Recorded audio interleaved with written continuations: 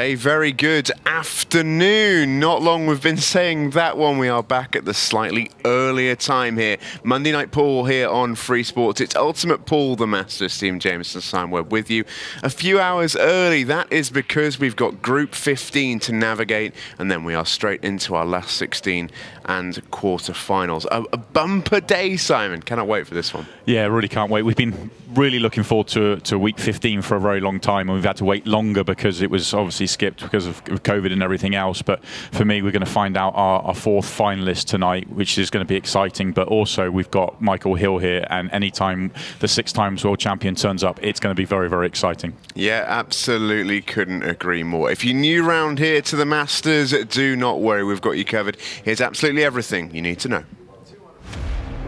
The Ultimate Pool Masters brings together the best players around and puts them to the ultimate test. 64 players start with 16 groups of 4. Each night, 4 players will be featured with 2 semi-finals and a final, with 1 player advancing through the group into the next stage. Once we're through to the last 16, we'll have 4 more 4-to-1 format nights, leaving us ultimately with our final 4. Then, on finals night, we have 2 semi-finals and our grand final to crown the winner. The matches themselves are set to a 50-minute match clock. It's a race to 8 frames or 0 on the clock, whichever comes first. A 45-second shot clock is in operation, with the final 10 minutes introducing a 15-second shot clock, where only the quick thinking will survive. If a match is tied as the clock runs out, a 6-red shootout will decide the winner.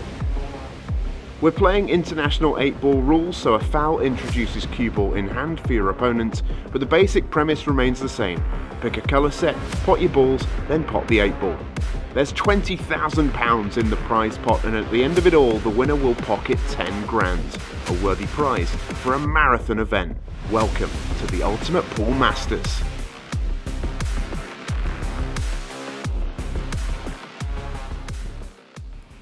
Yeah, what a fantastic competition it's been. We are back here now into round 1. We have to sort of rejig our minds a little bit. We've already got 3 of our 4 semi-finalists. We'll have our final one by the end of tonight. A few players, though, will have to run the gauntlet. They're going to try and do round 1 to the semi-finals all on one evening.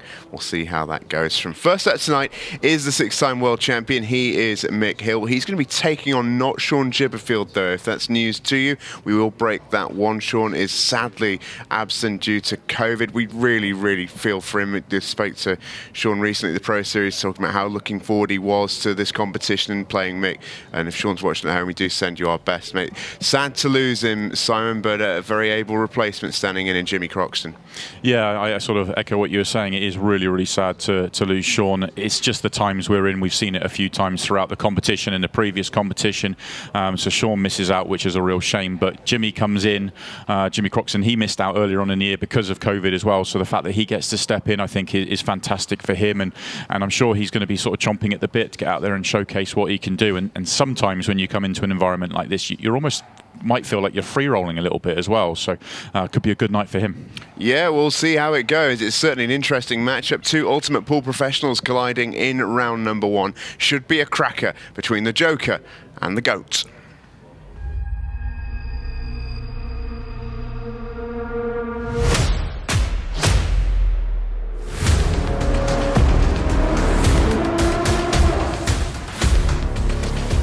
The greatest player that's ever played 8-ball pool. The reason why he's the best is his B game is so much better than everybody else's A game. Absolutely one of the greatest to ever play the game.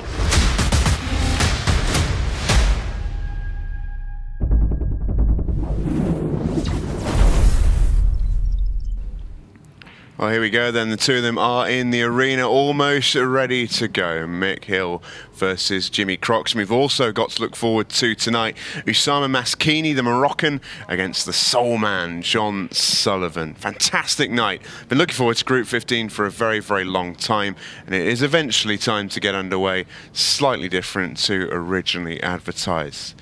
The Machine versus the Joker early on. Cannot wait to get going. It's Jimmy with the first break.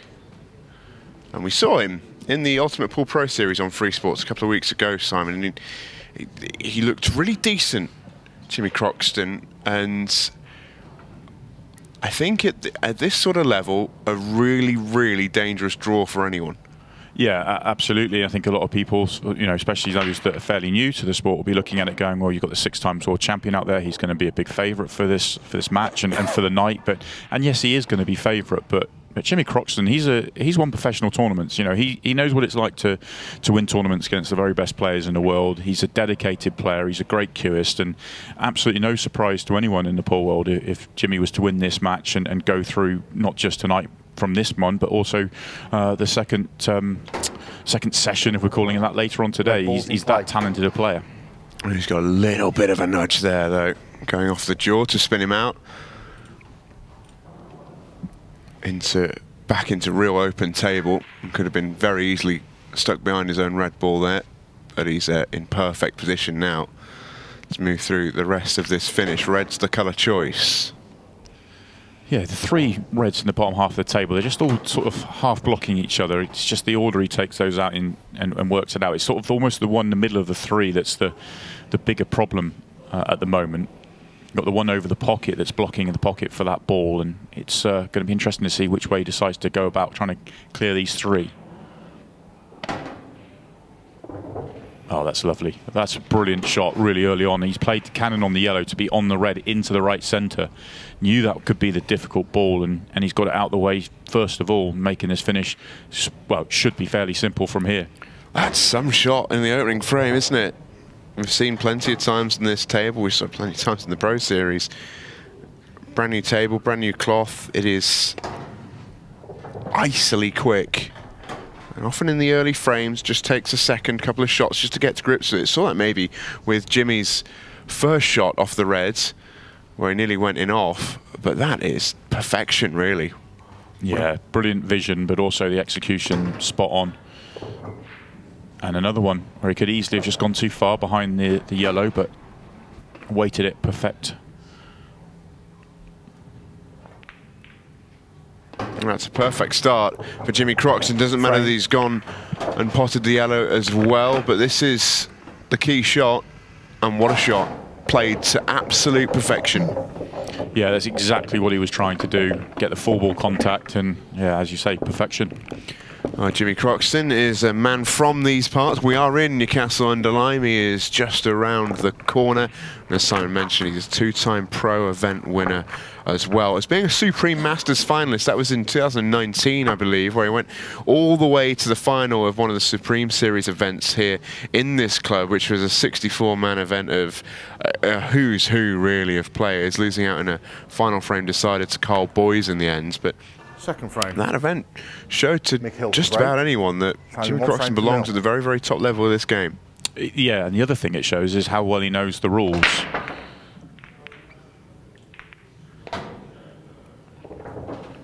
Excellent start for Michael Hill. Look at the way he controlled that cue ball just up the centre of the table. It may have jumped in the air, but he's parked it basically in the centre of the table, and he's got a nice split, so he's going to got a great chance to respond.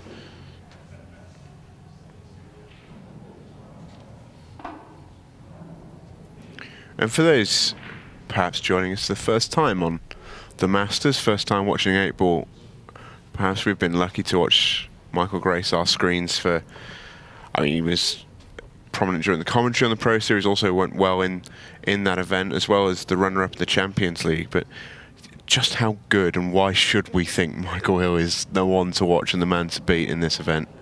Well, he's got the nickname The Machine, and that's it's very apt. It really is. He sees the game absolutely brilliantly. Nobody sees it better. His patterns, the way he works the ball around the table, he sees ways of making the game look really, really simple. And you can see him here. He's already working out the route he wants all the way through to the 8-ball, which is his toughest ball on the table. As you said, we heard him a lot on commentary talking about the game, and you know, he was a fantastic asset, you know, on commentary and being an analyst in the studio, listening to getting his insights into the game. And you know, he talks a lot about the game as a game of opportunities, and it won't bother him that that first frame's gone against him. He'll just know he needs to get 8 opportunities himself. Has he run aground early though? Had the angled cannon into the 8-ball. Has he got a route through to that red? I'm not sure he does. Yeah, talking about how machine-like he is, that's the cannon he just got wrong. If we're being really picky, he was probably looking for a half-ball cannon on the 8-ball, and he got it almost full ball. In fact, he probably just caught the yellow first, so it's not quite as precise as he wanted to be. And you know, even then, you know, he still would have expected to be on something. A little bit unfortunate, but although you saw it from the overhead, he's absolutely not on it. Might be cushion first. Try and clips into the right middle. That's the shot. Hello. wow. When you talk about Michael Hill being the machine, you sort of underestimate his shot making potential. He's as good as anyone. That is absolutely brilliant. Yeah, you hear other players get talked about in terms of their shot making and coming up with shots like that more often. You know, the players like, you know, your Chris Mellings and your Scott Gillespie's and people like that. But with Michael, it doesn't get talked about as much because he is so machine-like, because he works his way through finishes under complete control so often. You know, in a rare occasion where he hasn't here, and he comes up with that big shot.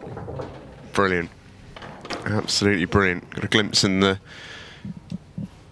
watching public there of Jake McCartney and Scott Gillespie, two ultimate pool professionals. Scott will be potentially playing one of these two later on tonight, if it goes well for him, and indeed one of these two. He's in the last 16 group, which follows us later on this evening. But what a start for both men here. What a start we've got. Two fantastic clearances off the break for both players. And how about this from Mick the Machine Hill? It's absolutely fantastic, isn't it? Puts himself in a little bit of trouble with that cannon and then comes up with that. He is the 6-time world champion, the 6-time European champion. He's won just about every event there is to win. He was runner-up in the Champions League earlier on this year on Free Sports. He was beaten to that title just by Chris Melling in a really, really high-quality final. Odds on to qualify through from tonight's group, which, when you consider the three men who are in it, is pretty good going. Yeah, not only that, I think he's the fourth favourite to win the tournament, and when you consider that the other three ahead of him are already in the semi-finals, he's you know, and he's still in the first round. It just shows you, you know, how highly rated he is. The other thing, he's in his 40s now. He's 41 years old, but he's not slowing up at all, because many of those world titles have been in recent years. You know, he's the current world champion. Yeah. Just another good break from Jimmy. He'll take that. A little bit congested around the middle of the table. This will need some working out, but you just want to be at the table with a chance to go and win the frame. Because, as we've spoken about before in recent weeks, you know, you can list every accolade under the sun for Michael Hill, and he's probably won them.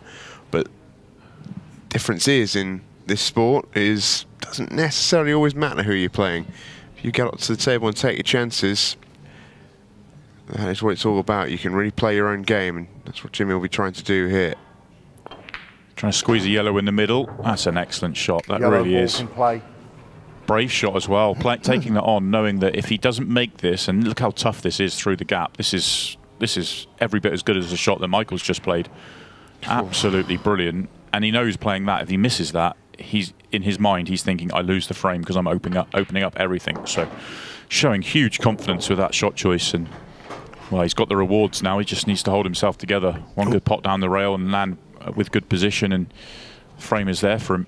No, he's a fabulous cueist, is Jimmy. He really is. Saw it on your Free Sports screens in the Pro Series. Made one absolutely unbelievable pot down the rail at full pace with topspin. Didn't even clip a jaw. He even had someone like Chris Melling purring. He's just left himself awkward on this occasion. He's taken the plant on because he can't get position on the one over the pocket, or from the one over the pocket. And he needs to be on the one over the pocket again now. Is that red in the way? It's very tight. And even if he can see it, getting position onto that last yellow is still awkward. So he may be gearing himself up here for the yellow to the bottom left corner. Much tougher pot. Much tougher.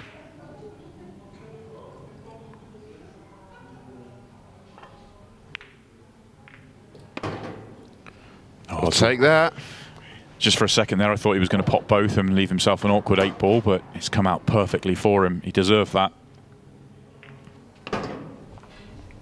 Thought this match might be a high standard. We are being treated. This is what we hoped it would be between two top players. Superstar 2-1, no faults yet from either player, and even when they've ever so slightly, marginally gone awry, they have had the ability to turn it back around. Super start. Yeah, 3 frames, 3 break clearances. It really is a very high standard to start out there. And I talk about it a lot when we've got 2 great players out there, how often it can come down to 1 or 2 mistakes. I mentioned Jake McCartney was watching. There he is, the Pro Series 2 winner. You can keep up with the Pro Series on Free Sports. We are back in the middle of September, the weekend of the 17th, 18th and 19th.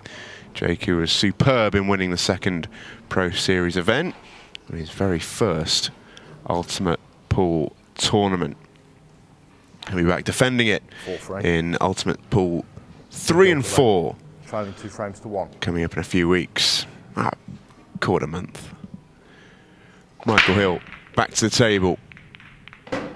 Makes a ball. That's a really nice split. It's a really good break there. Look at the amount of balls above the halfway point. He's cued that beautifully again.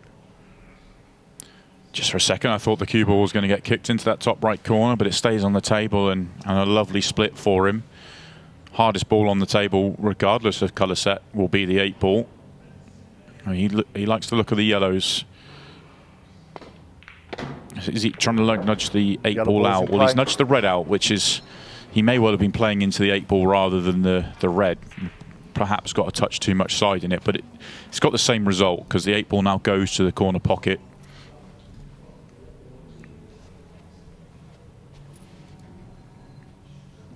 You see if he missed the red and just got into the 8-ball, it would have nudged the 8-ball over the centre, which would have made the finish a little bit easier, but he's still got a good chance here.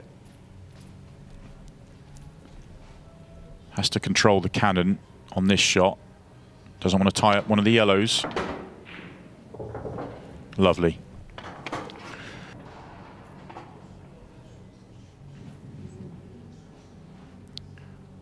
So the one ball to really look at is which ball's going to be the last ball to get onto that 8-ball, and also when are you going to remove the yellow on the right-hand side. You could leave it as a plant, but the yellow at the top of the table is just to the left-hand side of the pocket, which means if he plays the plant up the rail in a couple of shots' time, the yellow he's playing could go away from the pocket. So just needs to be careful with that.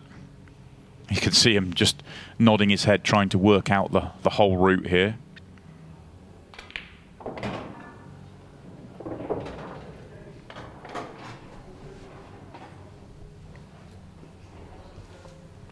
Don't think he's perfect here. He's got the plant to the corner, but he's guaranteed to be going into the one nearest the right middle.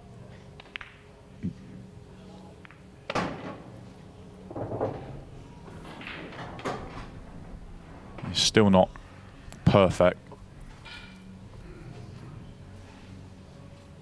You can look at the yellow on the cushion and say, well, you could take the one nearest the middle, go down, take the one on the cushion up to the top, but then you could nudge the yellow away from the pocket and not be on anything for your last ball. So that's probably not a great option. And if you don't go that way, then you could end up leaving the yellow on the rail as your last ball, and then you have to come past those reds to get onto the 8-ball. So well, this requires precision, because if he moves this yellow, he is potentially not on an awful lot. This needs to be played perfectly. I love the way he's played the cue ball there. That's so controlled, hasn't he? Yeah, just flicking a little bit left-hand side to make sure the cue ball was going up to the top end of the table as well. So even though the yellow was going to move away from the pocket, he was guaranteed to be on it, and then he was backing himself to find a way to get onto the 8-ball. Still needs to play a very good shot here to get through these reds.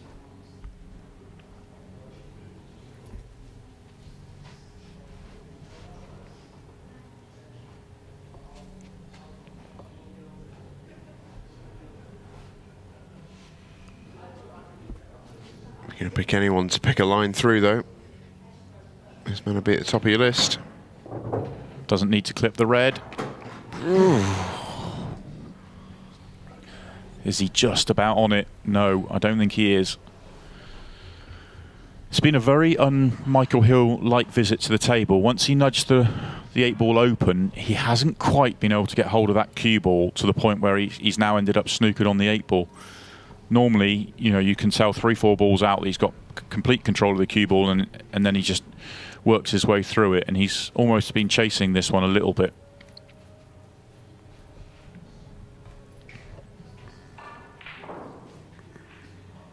This would be some shot. Very, very difficult, and essentially concedes the frame by doing that. These reds or an open table should be a gimme, but that's very unlike Mick. So just before he played that shot, I might have even put a little bit of the commentator's curse on him, and you know, to apologise to the great man if I did, but you wouldn't have picked many players better equipped to pick the line to be able to land on that 8-ball. It wasn't easy. I think if he looks back at the finish as a whole, though, he'll probably be more annoyed that he wasn't able to just grab hold of it, you know, after the second shot and actually just work out a route that meant he had the perfect ball just to drift onto the 8-ball as the last ball. And that's normally what he's so good at, is picking that pattern, picking that route to make it look really, really simple. And on this occasion, he wasn't able to do that, but I still thought he was going to land on the 8-ball.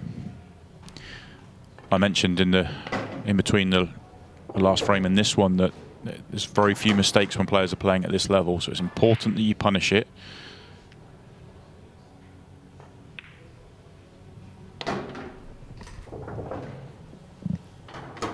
Jimmy's turned up in a big way tonight, though. He looks really confident. It's a dangerous opponent.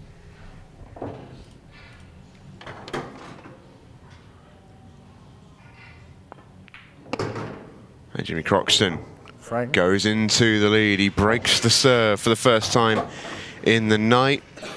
One of the 4 men playing in our afternoon session will be joining our fan dad, Scott Gillespie and Rob Warne. That's what's to come from 7:30 this evening. That's when you'll join us again. Our fan dad versus Scott Gillespie for a place in the quarterfinal. And they will play the winner of Rob Warne, and the winner of this group we're watching right now. It will be Jimmy Croxton or Mick Hill versus one of Oussama Masskini and John Sullivan. Now then, big break coming up for Jimmy Croxton. Can he put daylight between himself and Mick Hill? Jimmy Croxton to break. Yeah, and he's had break clearances in his first 2 breaks as well, so he'll be feeling very, very confident of making a ball. He's already shown how confident and aggressive he's feeling out there with his shot choices in his previous break clearance.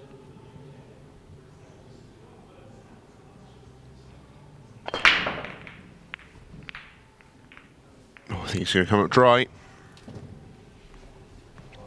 He is. Didn't get a hold of that break.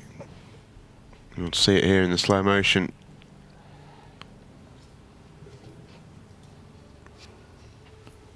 Middle part of the pack just not really moving. It almost looked like the cue ball was sort of bouncing down the table and landed at the same time as touching the pack, and it just killed a lot of the power out of it. Whenever you... Oh, is he snookered himself again? No, I think he's just about okay. I was about to say, a lot of the time when you break, the cue ball is bouncing down the table. When you see it in super slow motion, you really get to see that. And sometimes you can get that bad contact. Looks like Michael's just speeding up a little bit here. Probably, yeah, picked up the pace in a big way. Probably just felt like he overthought that previous finish a fraction, and he just wants to sort of roll through it, play a little bit more on instinct.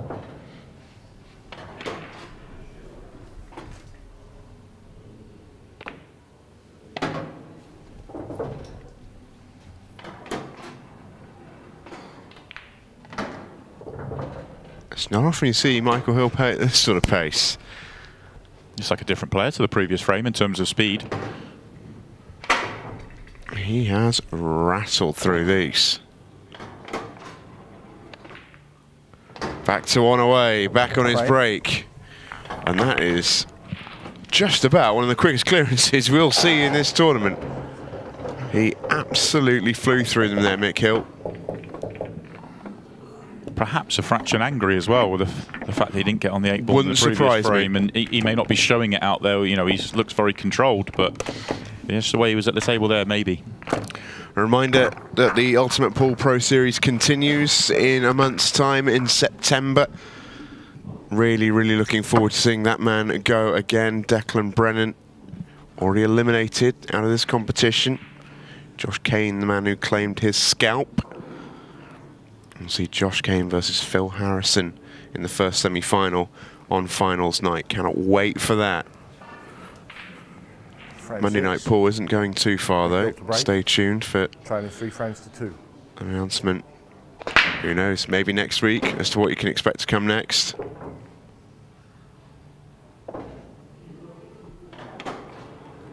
Massive break again from Michael. Look at the way he controls the cue ball. All 3 breaks he's hit so far, the cue ball has just come straight up the centre of the table. It shows you he's catching it well. And these have opened up really nicely for him.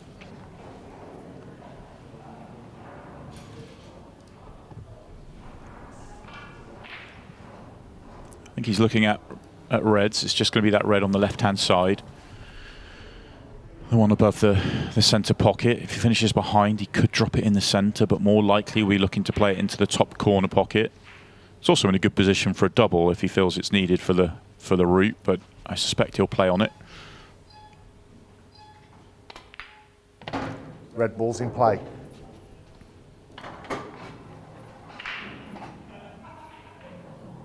I think if the red passes, the red in the triangle area passes the 8 ball to the bottom right-hand corner, that could just help things. Oh, is he snookered himself? Well, he was playing on that one in the triangle area to the opposite corner than when I was suggesting, because it doesn't go to the bottom right, and Yeah, I think he snookered himself on it, which is huge. Stop the pot. Can we get a replay of that, Haz, please? It sounds like Michael has just wondered whether he touched the yellow with his hand, and the referee didn't see it, and Michael's not 100% certain. So I think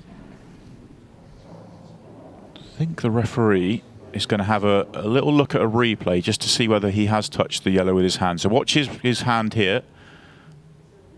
Oh, can't see anything on the replay. See, Mick? Unless, no, it doesn't look like it. Can we just see it again? Let's have another look. I think if Michael thinks he has, he probably has just about touched it, but you can't see anything on the replay. I have. You think you have? Okay. I'm going to say foul then. Thank you, Mick. Foul, ball in hand. Time running, please. Can we reset the shot timer, Sam, please? So the foul has been awarded, and I think Michael probably knew.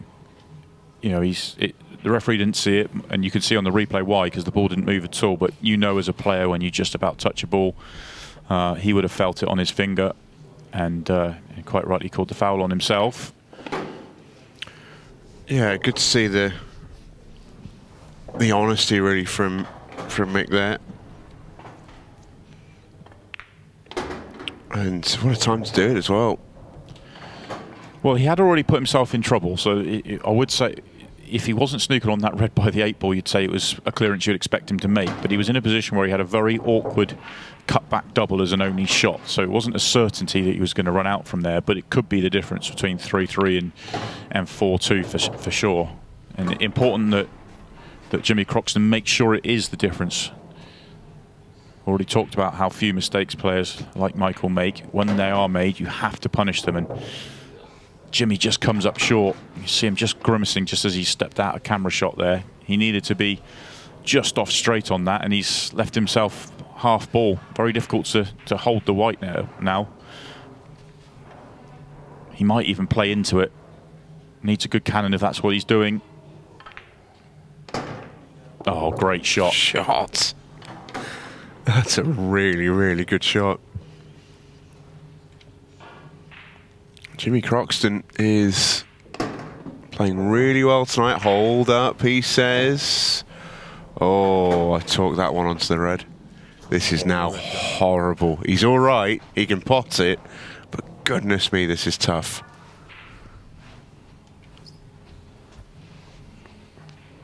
How's your queuing? No. The difficulty of that pot with a roll of the cue ball went from one you make 95 times out of 100 to what? 20%, if that? It's such a tough shot. Yeah, I'm not even putting it at 20%. That's a 1 in 10 shot. He's left himself there. That really is tough. And it's, to be honest, you know, being ultra critical, it was a little bit careless. It was almost, I felt it, that once he made that cannon on the rail, for me that was frame over. Yeah. You know, I was sort of, I'd already, you know, started to chalk it up mentally, and you know, and if Jimmy probably did the same thing, and actually he still had to put a good cue ball onto that last pot to land on the 8 ball nicely and just overhit it. And that could be the difference, you know. We've already talked about the big difference between 4-2 and 3-3, and you know, this is a big frame now. When we look back at the end of this match, we'll be talking about this frame for sure. Oh, Mick's laid the snooker. So he's expecting to come back to the table here and polish off these 4 reds. Oh, Jimmy went close. It's a great effort. He's left a decent enough white, but I don't think Mick's going to struggle here to clear these up. That wasn't far away. Played for the red in the centre. Delicate little shot, but he's fine. With it being a little bit of angle, it just means you can get the cue ball off without having to overhit the shot, which is nice.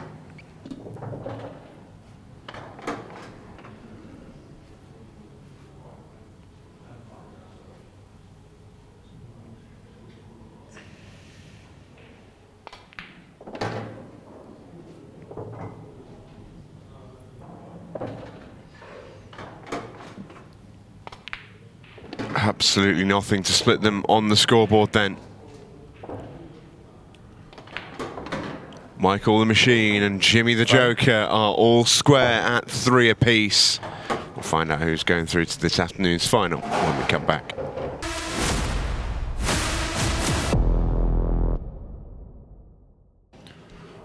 Welcome back to the Masters on Free Sports. Michael Hill back in amongst the balls off his own break. He's now 4-3 down. That scoreboard has changed since you were last with us. Jimmy Croxton with a fabulous break and dish in the break. I'll show you some of the highlights from that at the end of this frame. But Mick Hill here, 3 balls off the break. He's gone yellows. This to tie things back up. Race to 8, remember, in our opening couple of rounds.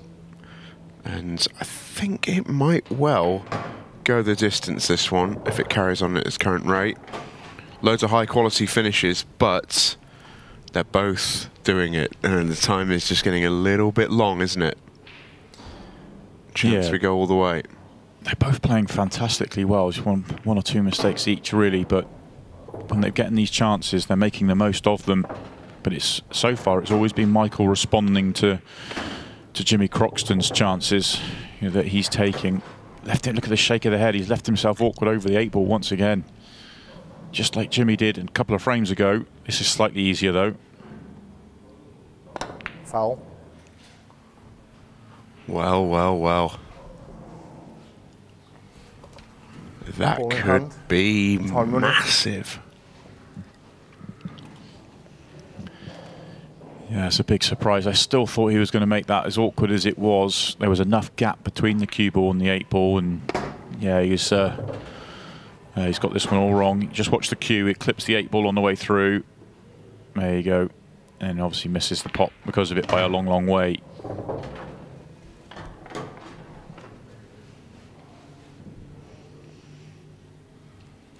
Oh, we felt that frame 6 was going to be massive when Jimmy Croxton should have gone 4-2 in front. He responded, for me, with the best clearance of the match so far, the way he was able to do it. And And here we are again, and he's about to open up another 2-frame advantage. So that mistake he made, he has not let affect him, which is massive.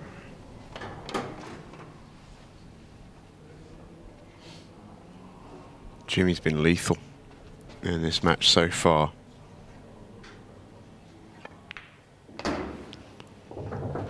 He leads by 5 frames to 3. This is how we went 4-3 at Mines whilst we were at break. Have a look at this for a cannon to open the table up. Really, really lovely shot.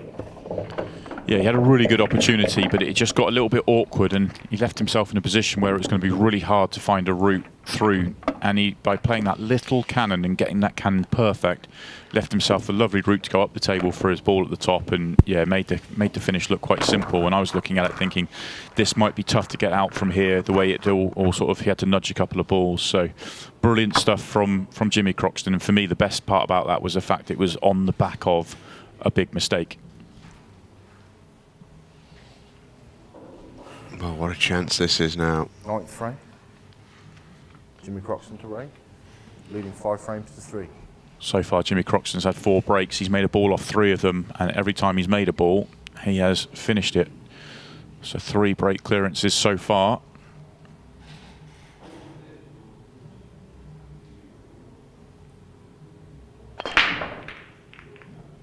Crunch those. Oh, he's going to get kicked on. Oh, I thought he was going to get kicked in off. It's not come out nice. Can he get through to the bottom of the table, or is he stuck behind that yellow? He may not get a chance to break and clear here. Does he have a shot? If he can see the yellow over the right middle pocket, then this is a really good opportunity for him to make another finish. But if he can't, he's in real trouble. A little swerve round it, perhaps. He could take a red long. He can't play the red onto the yellow. You have to go for the colour set you're playing. So if you take on a red, you have to pot a red to be reds. So if he wants to go reds, it would have to be to the long pocket or make a skill shot, which is very unlikely from that angle. Extension call. Or he could just a little small swerve around the red. Oh, can he see it directly? No, he's going for the long red. Right in the heart of the Red pocket. Play. It's very, very good. Playing with a lot of confidence out there. Yeah, we talked earlier about his performance in the Pro Series. He was very confident, made some very, very good balls in that game. And he's turned up in this tournament here, Jimmy, and he's settled, he's confident. And he's quality. That was already a given. But the level of comfort and confidence that he's shown, when you mix that with the quality that he's got, very, very dangerous operator for anyone. And Mick has got some real work to do here. Once he's made that red to the corner, that first shot from there, it was a case of just mapping out the right way to go, and he's mapped these out really, really nicely so that he was going to leave the red over the left centre as his last ball. He would have loved another 2 inches of angle on this red, though. He may have to leave the 8 ball from a bit further away than would have been ideal. Can't quite get the cue ball as far across the table as he wants.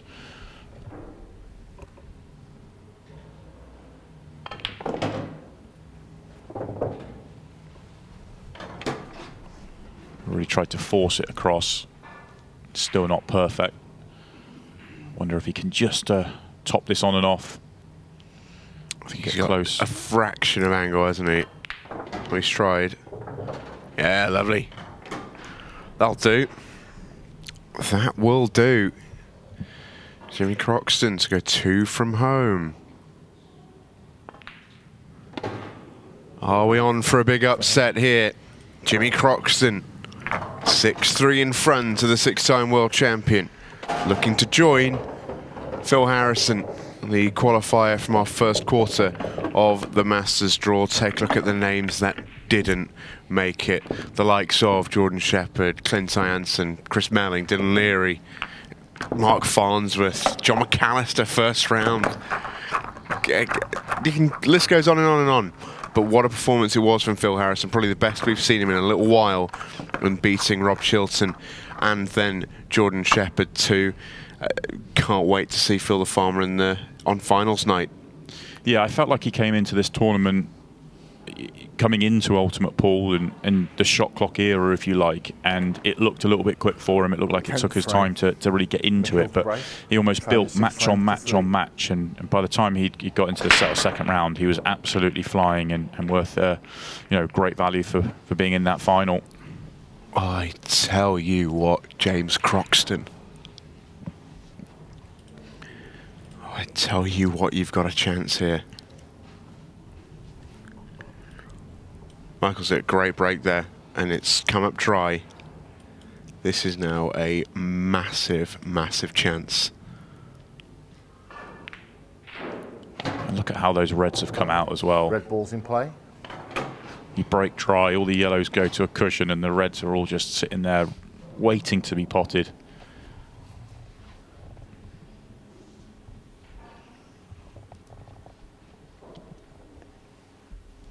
Jimmy just taking his time to work out the route he wants to go about these, but with the yellows being so far out the way, he doesn't really need to overthink the route. He does need to come up with a route, but it's not one that's going to be too difficult for him. It's just about holding yourself together. Only Jimmy Croxton will know, but how much playing against a 6-time world champion in a big live TV event will affect him. It would affect a lot of players, that's for sure, but it absolutely would, yeah. Jimmy Croxton is a big-time tournament winner, so it may not enter his head, but you feel like that's the only thing that can go wrong from this position.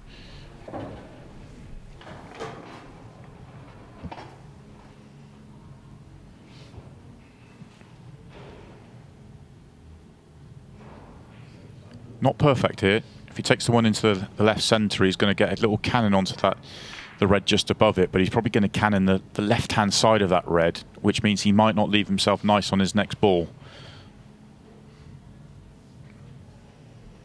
Oh, we can see the one over the top right. That helps a lot. This is, I suspect, a little bit of a reroute for him, but still in complete control. You just see him stop there to have a look at the red to the bottom right. That's the hardest one of the three left.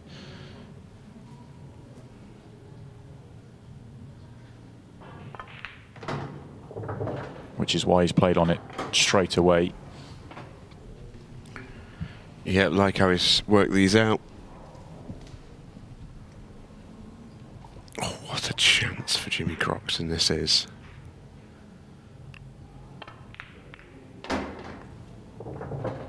Used the yellow just to hold the cue ball. Just meant he could play the pot a little bit straighter so the cue ball wasn't running away.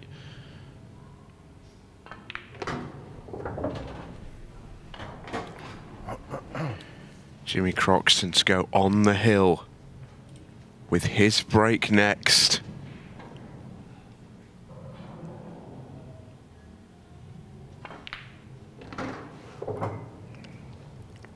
Massive upset on the cards. Jimmy Croxton goes one away with 10 minutes remaining. And it might be the last time we see Mick Hill touch the Ultimate Pool Masters table. A reminder of Q2. Josh Kane is our second semi-finalist. He will take on Phil Harrison next Monday night. He got through Declan Brennan in the last 16. And for me, the performance of the tournament so far, I might change that opinion though if Jimmy breaks and clears on this next frame, because this has been just as good. It feels like the best performance or the best match has sort of almost changed weekly, really, in terms of the standard these guys are setting. But for me, that's definitely a little rivalry to keep your eye on. That Josh Kane, Declan Brennan, just seeing how those two guys go over the next year or two. They've already played each other in a couple of really big matches, and I think we're going to see plenty more.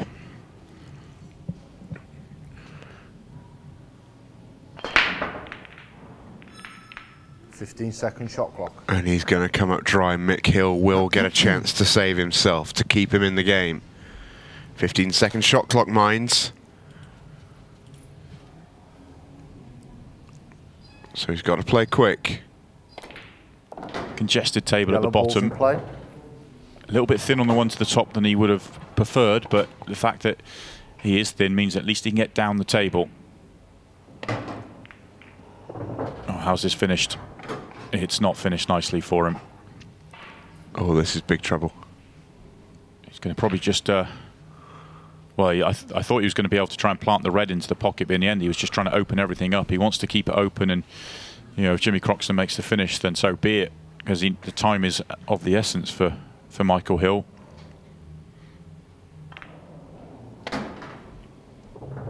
Just being thinner on that one at the top of the table just took away an element of the control when he came down the table, and he just needed a nudge to go his way, and it didn't.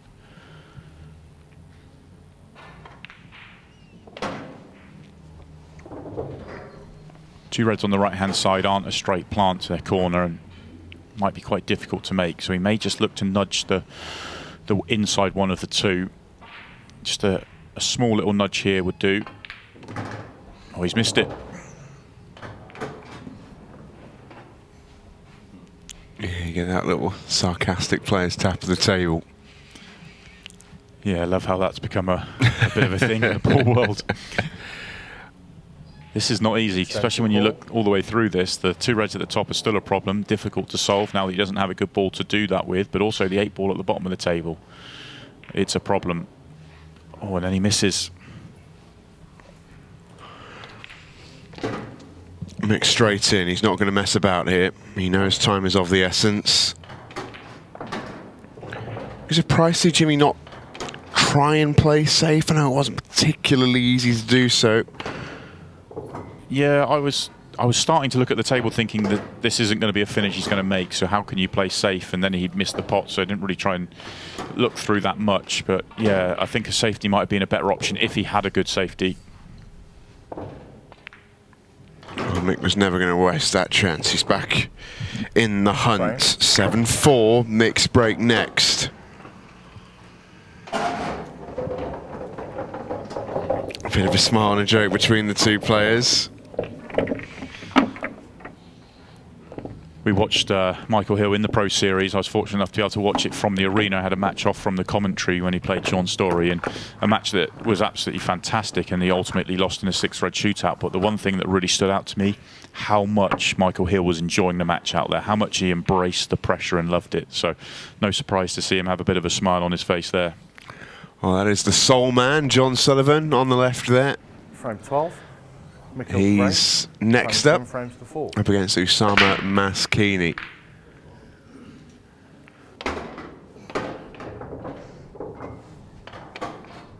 Well, he needed a ball, and he's got a ball. Looks like he's taking on reds, and there's one bad red on the table. Oh, he's missed the first pot. Rushing to try and get it done quickly, and he missed the opening ball. How costly might that be?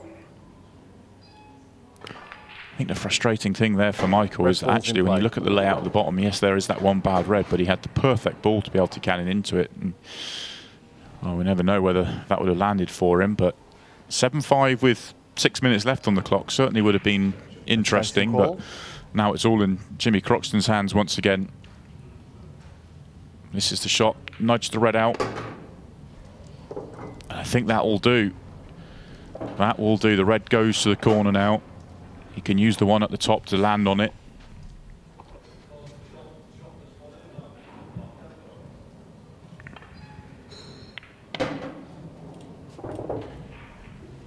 Four balls away from a massive win. He's having a look at this one down the right rail.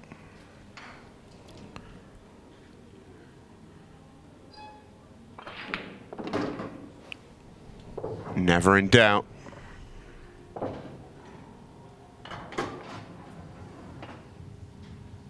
Needs to make sure he gets the cue ball across. He wants to be further right than where it is now. That's perfect. You could not put it better.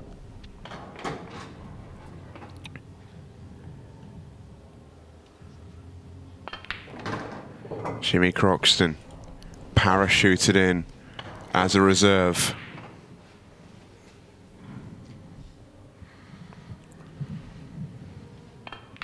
Takes out the 6-time world champion.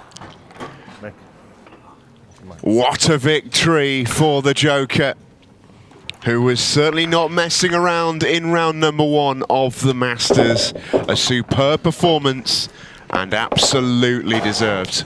Yeah, absolutely. Jimmy Croxton played a fantastic match there. He did make that one big error that we talked about a fair bit in frame 6. Other than that, he played a fantastic match and took the opportunities that came his way. And yes, Michael missed a couple of opportunities, but he was put under pressure by Jimmy Croxton and absolutely full value for his victory. Well, what a victory that is for Jimmy Croxton. Superb performance from him, and he awaits the winner of our next match. That's Oussama Masskini against John Sullivan. Can't wait for this one. It's next.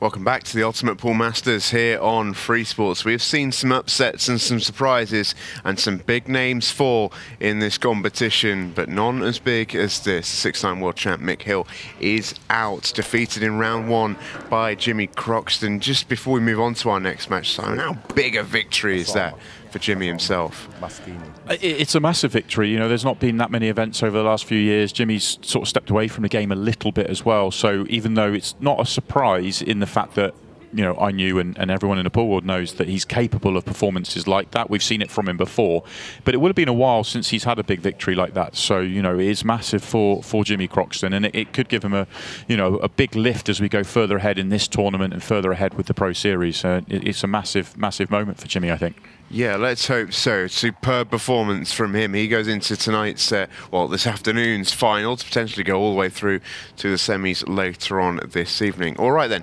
next match is upon us. It should be a cracker. This is for the right to face James in the next round. It's Oussama Masskini against the Soul Man, John.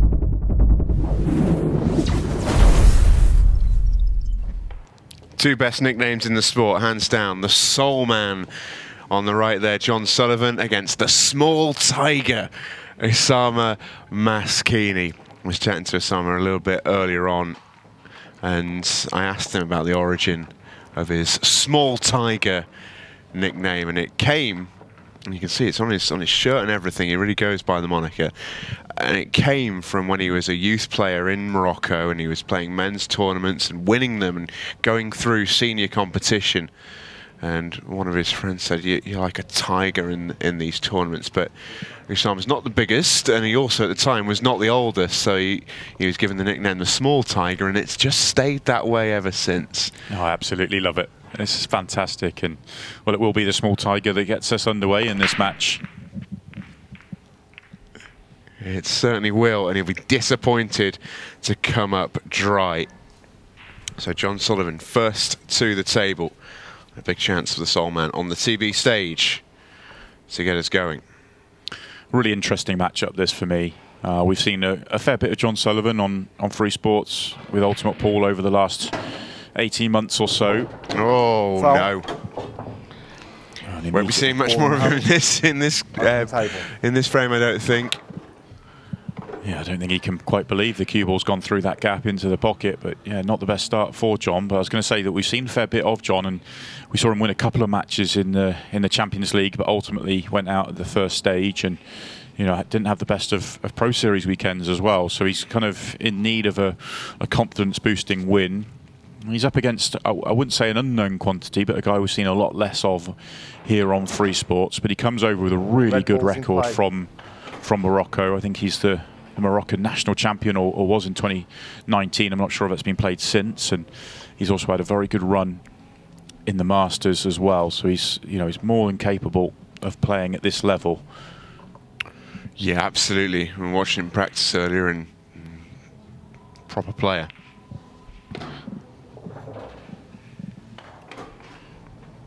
Well, he's got a really nice opening chance here following that in-off from John Sullivan. And the one quick question mark I'm going to throw out there with Oussama is the fact that he hasn't played with a short shot clock that often, if at all. And it's a case of how quickly he's going to adapt to that. How quickly is he going to adapt to the pace he's required out there?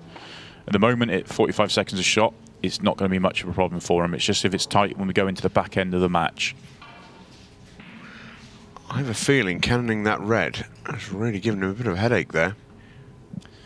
Yeah, I think he needed a slightly thicker contact. He was actually trying to avoid it altogether and slide by it so he can take it into the bottom left corner, top left as we look from our overhead. Yeah. But when he got the cannon, it's just gone awkward. Well, so much so he's had to play the plant. Oh, good shot. It's a great shot. Still awkward on... It's not one you wanted to play in your opening frame, is it? But have a look at this. Excellent execution, it really is, to put yourself under that pressure and come up with it. He's not perfect, though. He's awkward on both the last two reds that are left. Oh, the small tiger is absolutely not out of the woods right now. Or would that be the rainforest? If he takes the red to the bottom left corner, he's going to be canning the yellow. And if he catches it full ball, he could leave himself a horrible last shot. Oh, he's caught it cushion first, so he has got that horrible last shot, but at least he still has the last shot.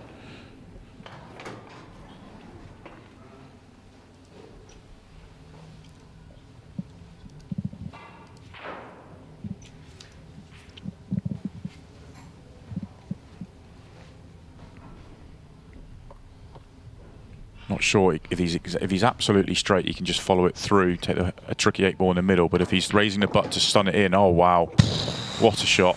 That is cueing. I was about to say having to raise the butt to get into the cue ball is just going to add to the tariff. But wow, what a shot that was! If he can make this 8-ball, and he has, that is a very, very good marker to lay down if you're Oussama Masskini.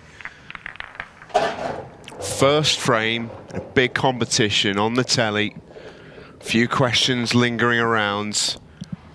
There you go, answered. Cheers. Man from Saleh in Morocco. As you can see there, Moroccan champion in 2019, as well as a Masters semi-finalist. He's won plenty of big competitions in North Africa as well. He's a big outsider to qualify this evening. And I must say, I did think when I was watching him around the table earlier on, watching him practice, I thought that seems a little long.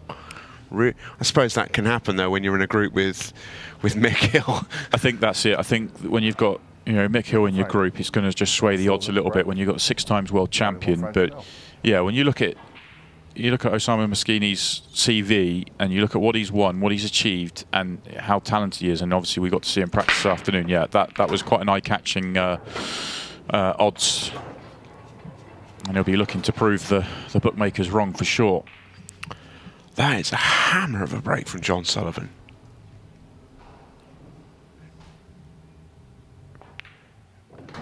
He's got so much natural cue power as John. He's got really easy on the IQ action, really flowy.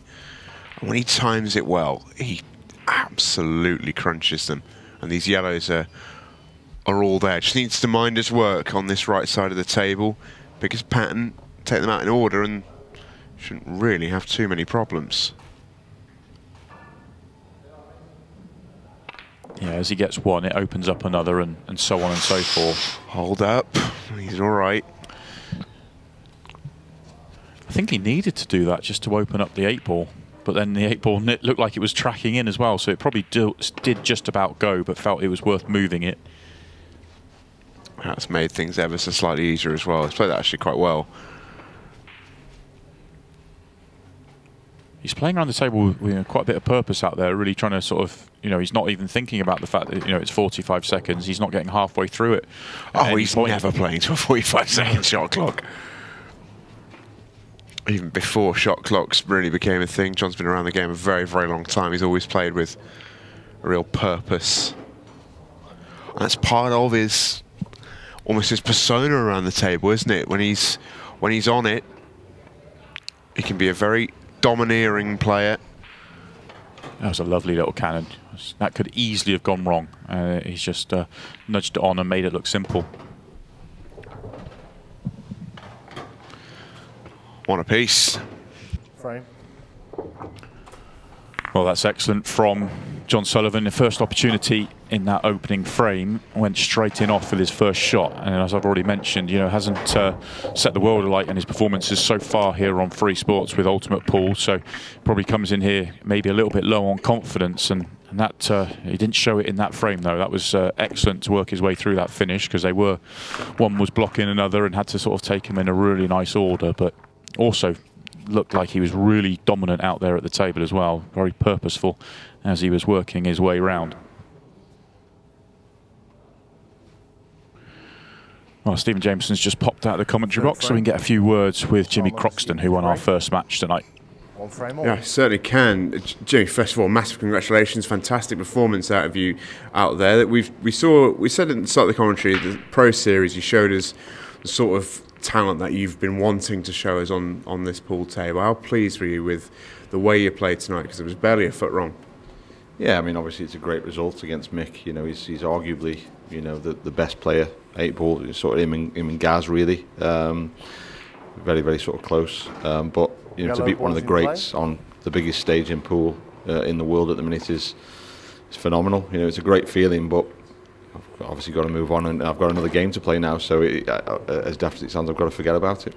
Yeah, which hopefully, you know, later on down the line you'll be able to look back with a lot of positives. But how did you feel that the match went? Because from the gun, you were right on it, and it felt like that first frame really set the tone for you.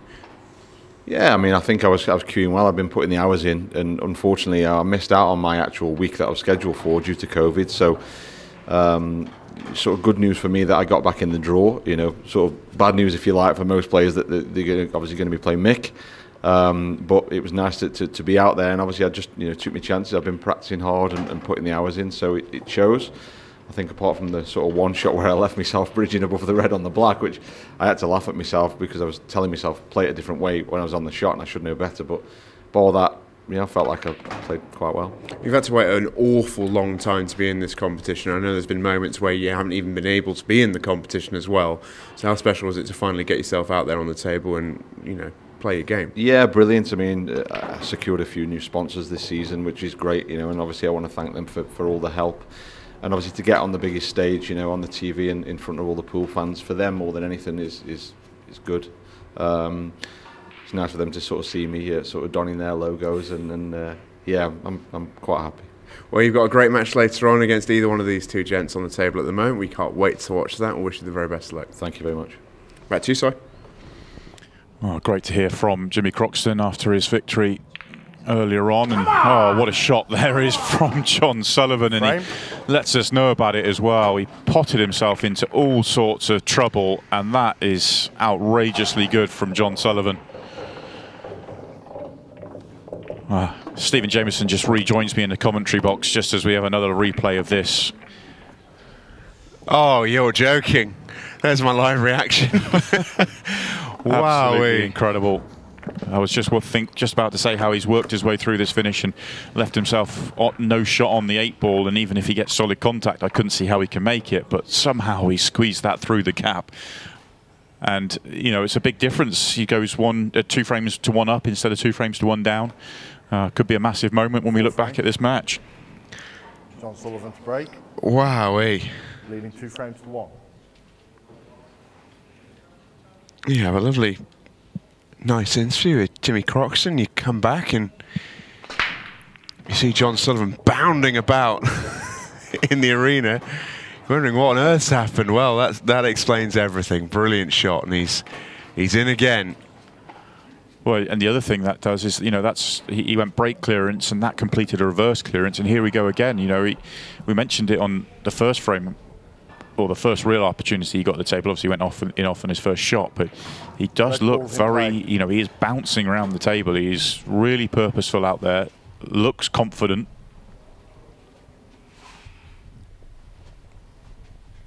Cluster at the top left, just slightly awkward. Looks like he can play the outside one of the 3 onto the one nearest the pocket. He has to be careful that he doesn't tie that one up with the yellow, so he may play it firmer. And when doing that, it would open up the other one at the top of the table. So he could, with one good shot, open up those 3 fairly comfortably.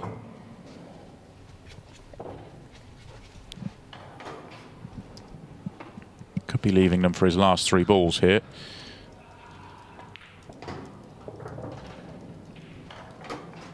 To me, it looks like the angle on the red would be exactly where the red is on the table now. The red on the right-hand side, if he could put the cue ball where that is perfect, because he could play the plant, little cannon into the yellow, knowing that the red he's planting goes away from the pocket and he's on the other one. Let's see where he leaves the cue ball. Yeah, he's tried to leave it on exactly the same line. I've massively enjoyed tonight already. We've still got such a good long way to go. We haven't reached tonight. It's the well, yeah, quite. Well, he could get through to the one over the pocket, which made things a lot easier. Overscrewed it by a fair bit, but a much better choice of shot than having to play the plant. Oh, well then.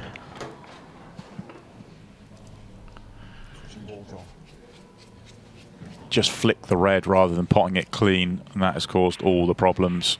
Wanted the cue ball into the yellow and to hold it all up. He's going to try and pot the red by screwing back off the yellow because he is... Great effort. Oh. So he was touching ball on the red. That would have had him bouncing around the arena again, I'm sure, if this had gone. It's a really clever go.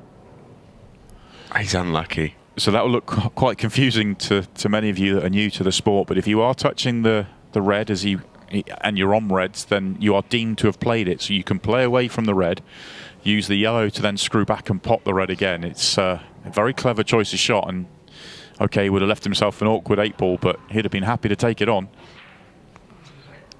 Now then, Oussama just has to compose himself, get himself back in the game.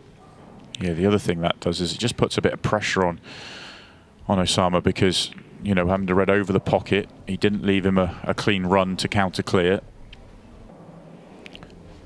This, to me, is a gamble.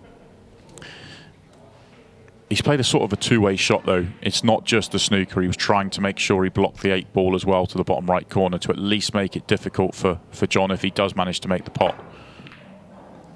Foul. Which he doesn't, so the gamble's paid off for Oussama Masskini. Ball in hand.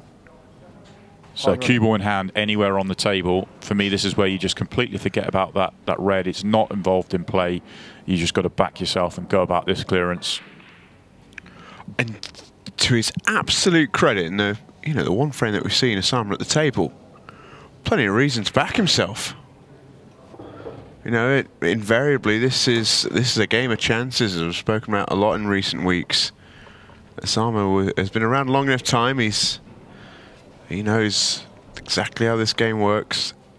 Just needs to bide his time and play what he can play. Touched in here. He was able to control it.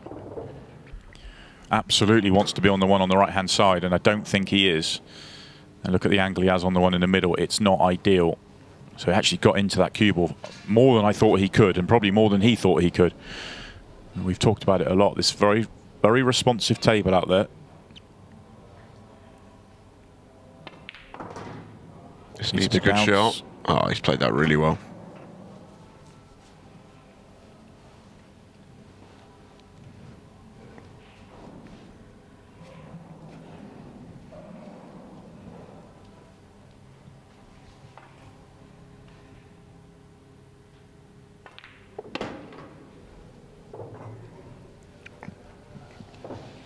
Some standard tonight, really. It really has been.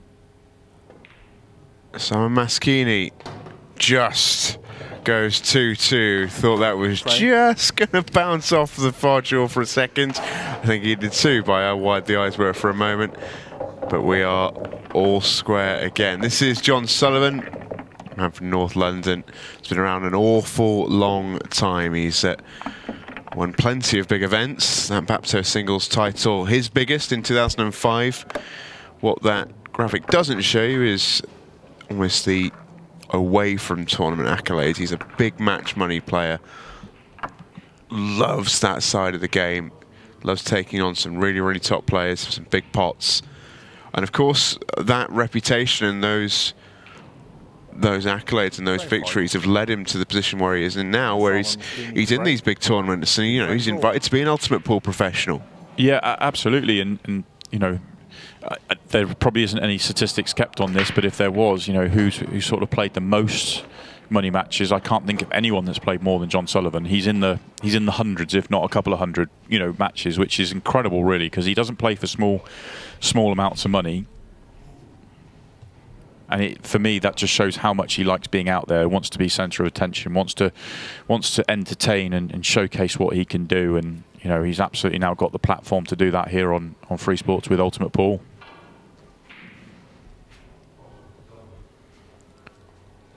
Well, first time tonight that Oussama Masskini has made a ball off the break. Yeah, didn't he need it? Red ball's in play. Because when players are playing as well as this, you just got to get yourself to the table. You can't afford to break dry on a night like this. Yeah, you can't have second chance in, you know, against great players and expect to win too many matches. You need to be getting first opportunities, and okay, that doesn't always mean you have to go for the finishes, but you want that first visit to the table. It did look a little awkward, and so it proved.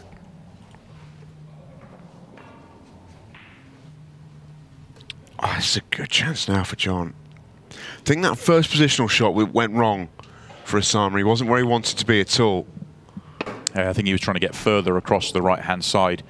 He wanted to deal with the reds at the bottom of the table before going up the table, and just left it a touch short. The yellow at the top of the table is a tricky one here for John Sullivan, and he's not landed nicely on anything at the bottom either. He can drop this one in the left centre. He may take it to the top left corner because it gives him better position. He's going up the table. Drops that in nicely.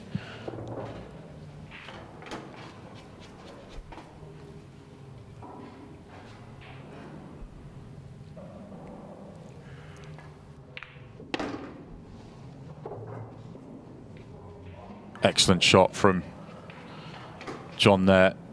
That yellow at the top of the table, really hard to land nicely on it, and he's done really well to get to where he has.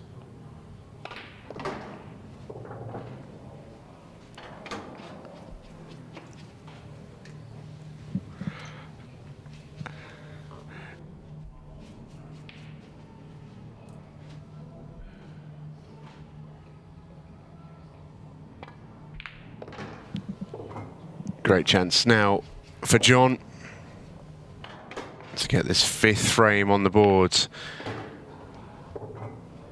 They've rattled them out, these frames so far. It's been played at a real lick.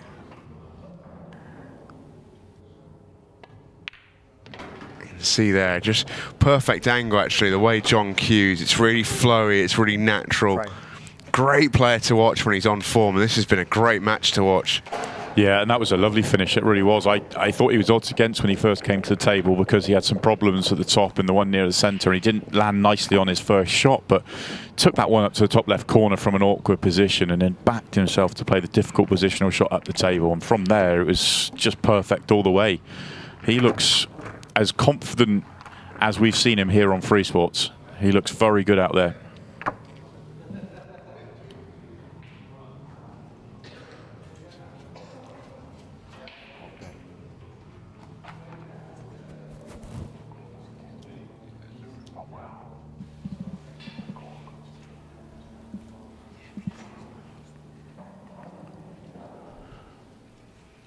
Manual timing. I'll call the 5 seconds. Okay. Frame 6. John Sullivan to break, leading 3 frames to 2. So John Sullivan a frame up and with the next break.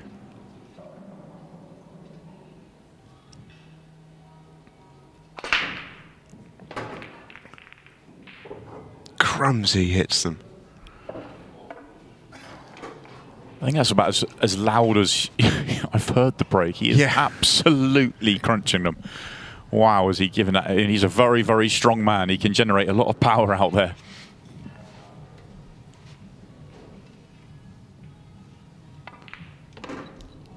Yellow ball's in play.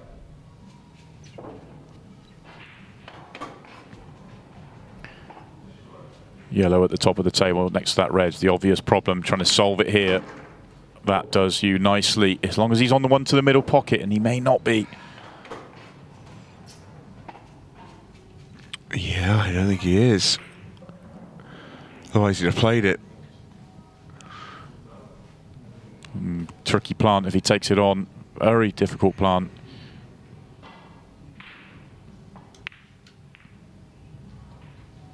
Yeah, that was always long, long odds. So then Oussama, big chance.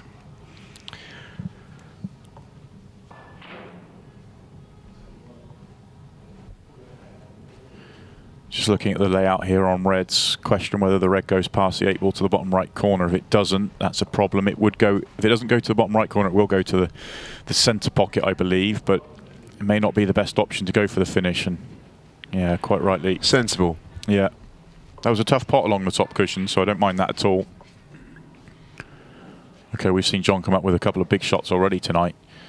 You know, and you're leaving him an opportunity for another one, but you have to play the percentages at times. And if he gets a little nudge on that red, that'll do. Yeah. Cheers. Well, that's good news, bad news. He's tied a red at the top of the table up more, and actually the red that next to the 8 ball, it could have easily flicked on a bit more than it has. So, touch of fortune there for John. On another day, he could have easily left a good run out here for Oussama.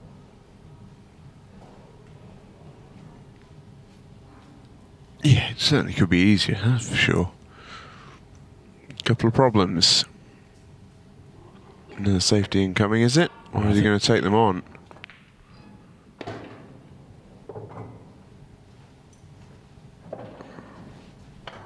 It's a good shot. Good pot to the corner. He'd love to have come up just a fraction shorter than he has. He's a little bit straight on the one to the top right corner to be able to play the cannon into the red and yellow that are together, which would have been a really good option for him. It's not there now.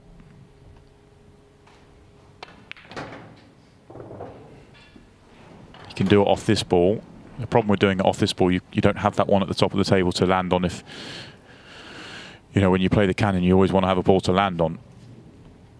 He should still give himself an option or two down the table, so it's got to be worth playing the cannon. Half ball on the red would be perfect. Oh, he's gone 2 cushions and trying to go into it with more pace, but misses the pot. All his focus was on the cannon.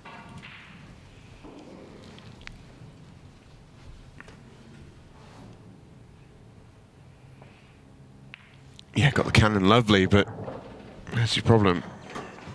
And John, don't think is particularly in the mood for offering up second chances.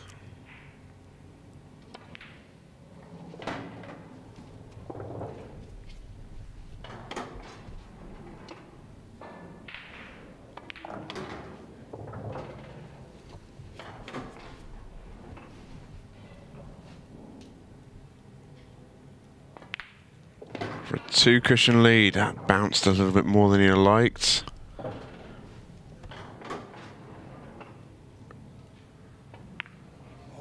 Oh, he caught a kick, I think. I think that's why he's throwing his arms up in the air. I think he gets a little bit of a bad contact here. It just squares up on contact. Oh, let's have a look now. Is it just a miss or is this a really poor contact? Hard to tell from the replay.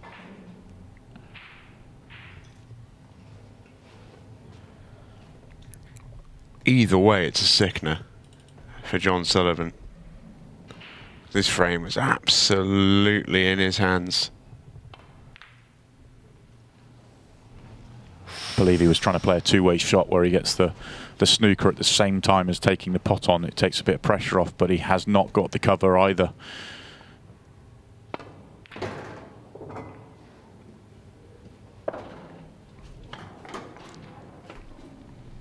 Well, let off then for John Sullivan for 4-2. That one was never in doubt. 2 frames clear with 25 remaining. John Sullivan is in the driver's seat in this round of 64.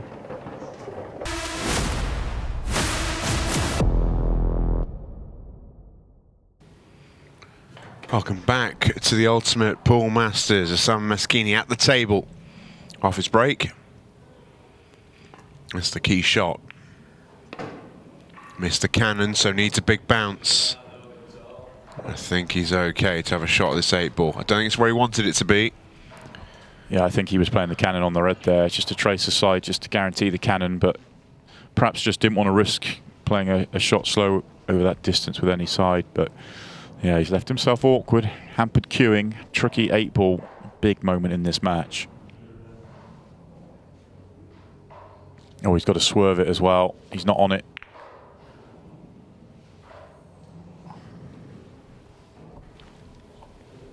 Well, that's a great effort.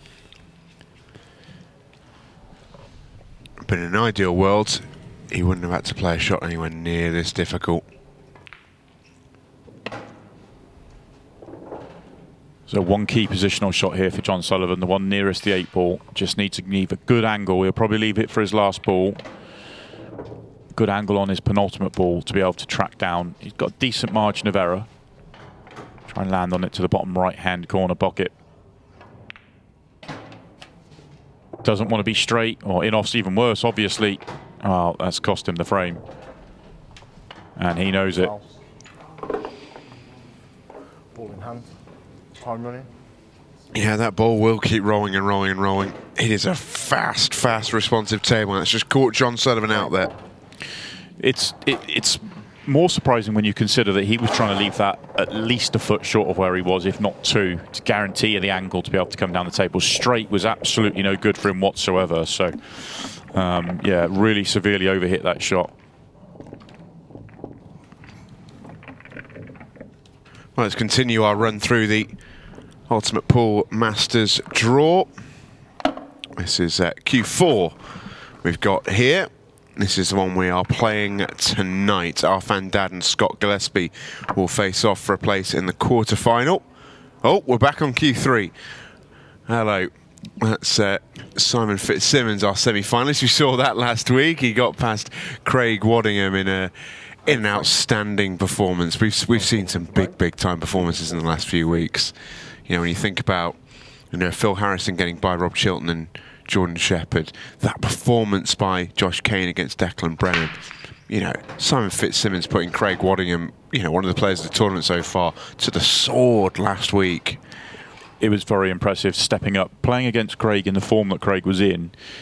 Simon Fitzsimmons knew he had to turn up, and he hit the ground running in that match, got off to a great start, and just never let up. I think every time he came to the table but one, he cleared up, and I think the one that he didn't was a foul. So incredible match from Simon, and like all the players we've seen so far through to finals night, they've had to put up a big performance to make it. Red to the choice for John Sullivan. And that nudge has not worked out nicely for him. This is now awkward. Looks like the worst choice, doesn't it? Yeah, this is awkward. Having to really fire this in. And that's asking a lot into these centre pockets. Whenever you play with that much pace, it's sort of, you're almost a bit fearful. Just catch the jaw and it's staying up. Yeah, dead weight this drops, but he's really had to play it very hard. And this is now a big chance, because yellows aren't a bad colour set here for me. As soon as that first shot was played by John Sullivan, it was strange. You saw the red ball flash up next to his name, and you instantly thought, I think I'd rather be yellows here. It's amazing how often that can happen. That as soon as you take one colour set, it just makes the other colour set better. First shot there for Masskini was just a little bit too firm, so left himself a little bit straighter than was perfect, which meant he couldn't come down the table. Fortunately for him, he does have a couple close to the pocket. So still in good shape. One good positional shot required to land on that yellow on the right-hand side. May be able to do it off this one. It's a bit of a stretch. A thin clip into the corner and almost target that red by the right centre pocket. Have that in your mind. Might need just a little bit of check side.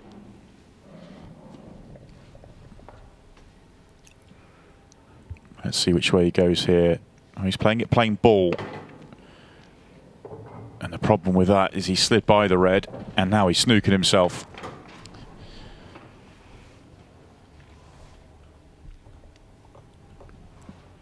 That's put himself into a world of trouble. Bit of a swerve round this one. Still half a chance to sort of knock it in, but it's a tough one. It's great effort.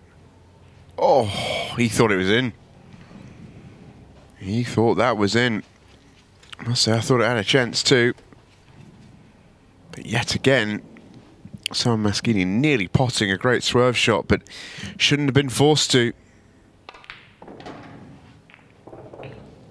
That's a good shot from John, straight into his bad cluster. Yeah, the previous shot from Masskini. I'd like to have seen just that commit to one way or another, play that 2 cushion or one, or no cushions, so almost target the red off 2 or off 0, so that you can off 1, sorry, just the bottom cushion, so that you're almost guaranteeing being on that ball.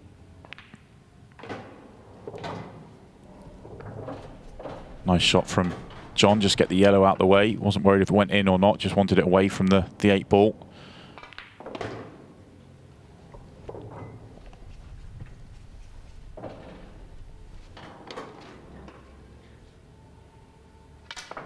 Oh, wow.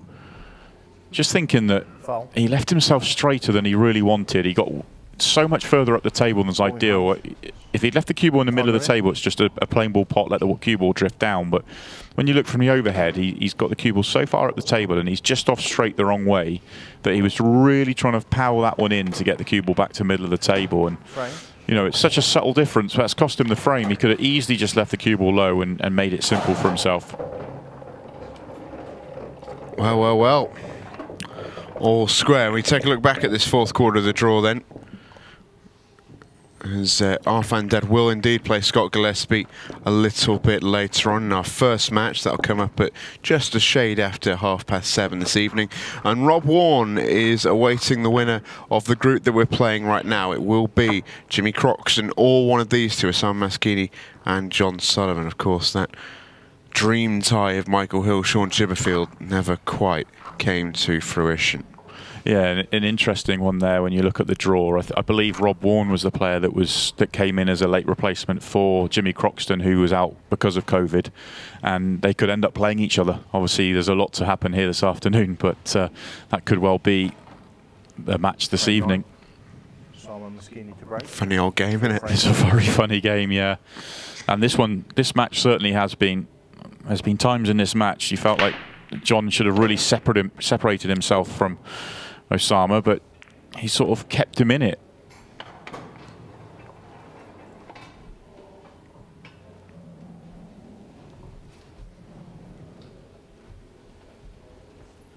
Yeah, been a strange old game. It really has. I think there's been some amazing standard for some frames, then other frames they've just had moments where I just feel like either player has had a moment where they've just lost their head for a second. Yeah, just for a little bit here and there, just a moment of just composure out there, and could be the difference. I really do feel like John could be 6-2 up here in the way the match has gone, the way the chances have gone, but he's allowed Masskini back into the match. You consider the couple of errors that John Sullivan has made from really dominant positions, almost a little bit careless in places.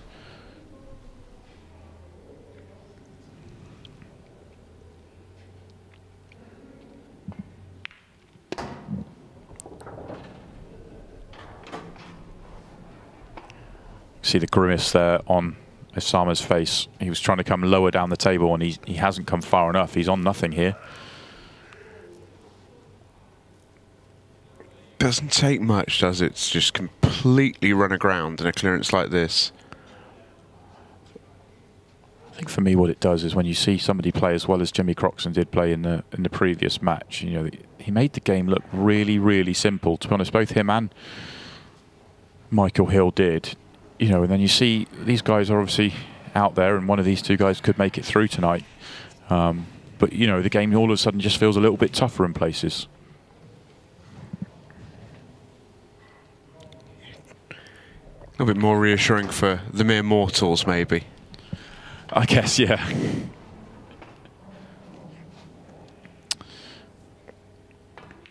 Both John and Oussama at times have made the game look really, really easy, but just at moments, as I say, they've made it look really difficult. There's another one there for Oussama, and this now is there for John. I'd love to have cannoned that yellow out. He'd have loved to have cannoned that yellow out. And now he might not have an awful lot to go at. Yeah, that was the key shot. Cannon the yellow out, be on the next ball. So just taking the pocket this time, not going to continue the finish. The only bad news for him is he left a a really simple shot here for Masskini to play the red across the cushion, play it off the yellow and open up the pocket once again for him. So still left a decent opportunity for his opponent. Doesn't have to take it on, of course, but it's there if he wants it. Oh, he hasn't moved it far enough. Oh, at least he's left himself an angle to go into it again, but that wasn't the shot he wanted. 15-second shot clock now for Oussama Masskini to contend with. He's been a little unlucky.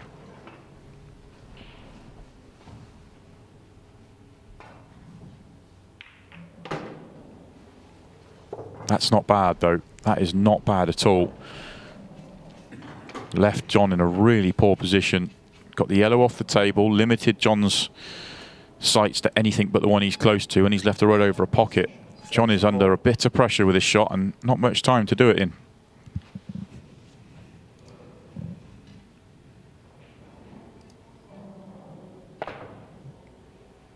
Oh, what a shot. What a great shot that is. Ooh. Wow. He's made some big shots tonight already, John Sullivan. That's the biggest yet in terms of the scoreline, at least.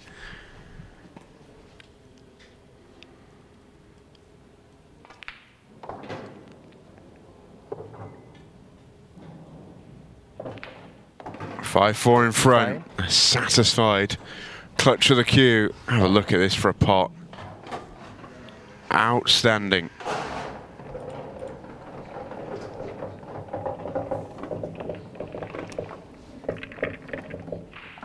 Send me a couple of words with some watchers on. Scott Gillespie is sat over on that side of the table. Two who've built a reputation for pulling something out of the fire. Yeah, two very, very big shot makers. We're seeing that from John Sullivan in this match. To be honest, it's the simple shots that have got away from him. You know, he's come up with the big shots. That pot he took onto the top corner there was absolutely magnificent. If he misses it, he loses the frame. Probably felt forced into it. Felt the pot was as easy as the safety or snooker was, and he makes it no problem. It's the sort of simple shots that have got away from him completely.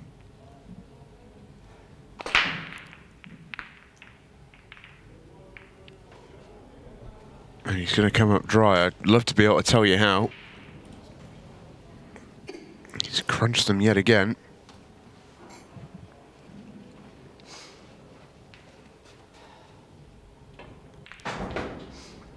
Yellow balls in play. So this is where Oussama Masskini needs to keep an eye on the match clock. Not something he'd have experienced a huge amount before. He's only one frame behind, so it's not hugely important right now, but 8 minutes on the clock. He just needs to keep half a watch on it. Obviously something that John Sullivan's experienced a fair amount more.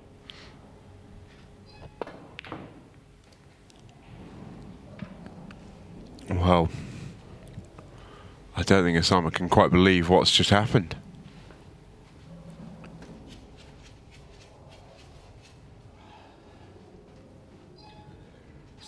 Extension call. Yeah, it's quite hard to believe this miss. Harder to miss than it was to make it.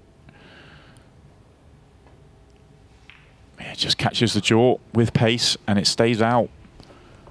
And this time John's happy to just slow things down, tie up a yellow, make it awkward.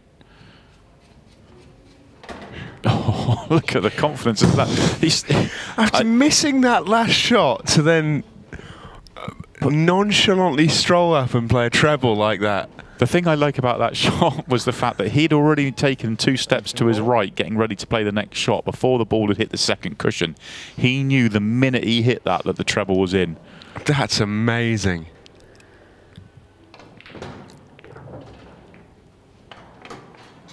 That's all right. He's okay. He'd have loved that red to have just not been in the way, but he's not in a terrible position here, Oussama. He's still just 1 frame back, remember. This would tie things up. Yeah, had to play down the table off that ball. Couldn't use the yellow on the other side to come down the table because he was going to get blocked out by that red. So good choice. And even though he's going to leave himself from distance here, it's not a problem. Just play into the red. You're going to be on the 8 ball. What a treble. I can't get over it. Have you ever seen a bigger disparity between two shots back to back? For me, it was just the belief that he knew it was in the instant he hit it. 5-all. 6 minutes and change remain. Have a watch of this. Oh, fantastic. Right in the heart of the pocket. I absolutely love that. Just the way he knew the minute he struck that. Yeah, fantastic, and a huge moment as well. You know, not much time on the clock, and you could tell John Sullivan, he was trying to slow things down there with his shot choice, keep it tight. But Oussama's come up with that massive shot. 6 minutes and 7 seconds remain for the small tiger and the soul man. Frame 11. Oussama Masskini to break. 5 frames all. Well, after a slow start with his break, Masskini has got it going in the last couple. Oh, he's cursed him there. Well, he's made a ball. But this is messy.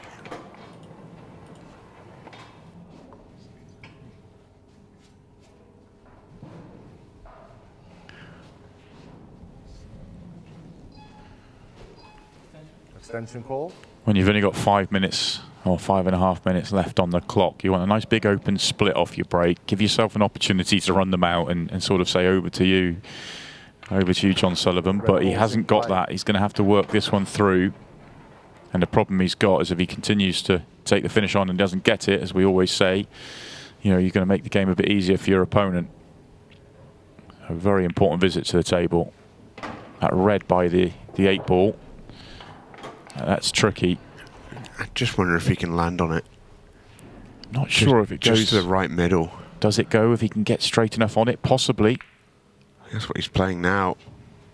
He needs to make the pot though. Well, if you're going to miss, at least he's missed early. And he's missed pretty handily as well. He's covered that bag, which is... I mean, it makes this a horrible, horrible run out for yellows. This is awful. And you got 2 balls in the middle there in the triangle area, which have absolutely no pocket. Yeah, so he may not be thinking finish here. Just get the red off the table and get the cue ball tight to the red in the middle of the table. Well, it's the same job. He knows that dropping the cue ball where it has now, he's not left anything on, and he's opening things up for himself. Oh, this is now such a big frame. It really is. Another good shot from Masskini this time. Touching ball. That's clever, though. Such an advantage getting rid of your opponent's balls off the table when they're covering pockets. If you can do that whilst keeping it tight, it's such an advantage. John's left a tempter.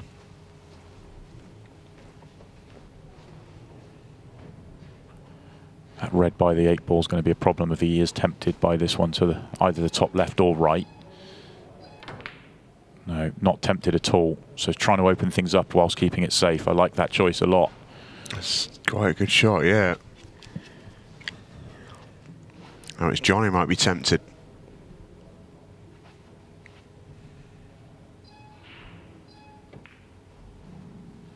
No, just continuing to keep it safe. Clever.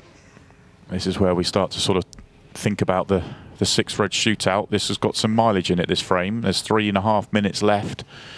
If we are tied after the clock runs down, we will go to a 6-red shootout. You have to feel that one of these two players is going to have an opportunity for a finish of some sort, though. Yeah, I totally agree with that. Who it's going to be, I have absolutely no idea. Anybody's guess. Oh, he's judged that well. Knew the path of the cue ball was going straight in off, so had to judge the pace well, and he's done that really nicely. This time John can't run up the table because of the way the reds are laid out. There's 2 or 3 really good safety shots from both of them on the trot to keep things tied up.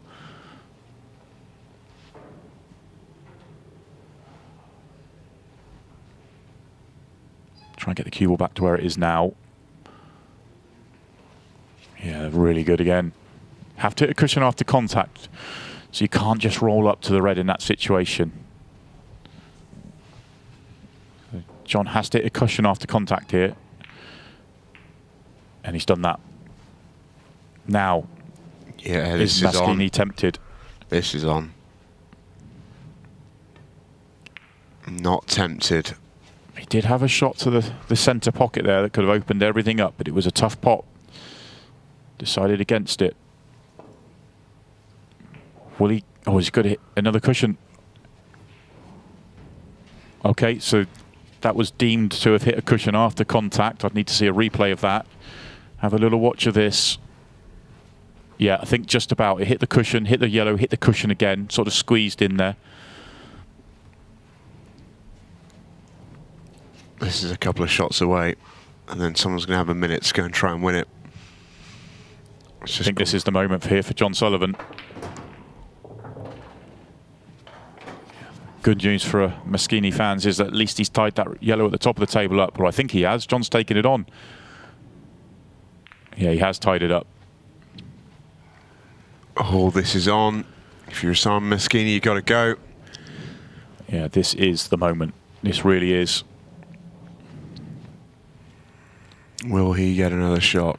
I think John is sat in his chair now, hoping for a 6-red shootout. He really is. That looks to be perfect. Looks like he can just drop this in. Red into the centre pocket, or he could go into the corner first, then red into the centre pocket. So Masskini's break next as well, so John really is hoping against hope.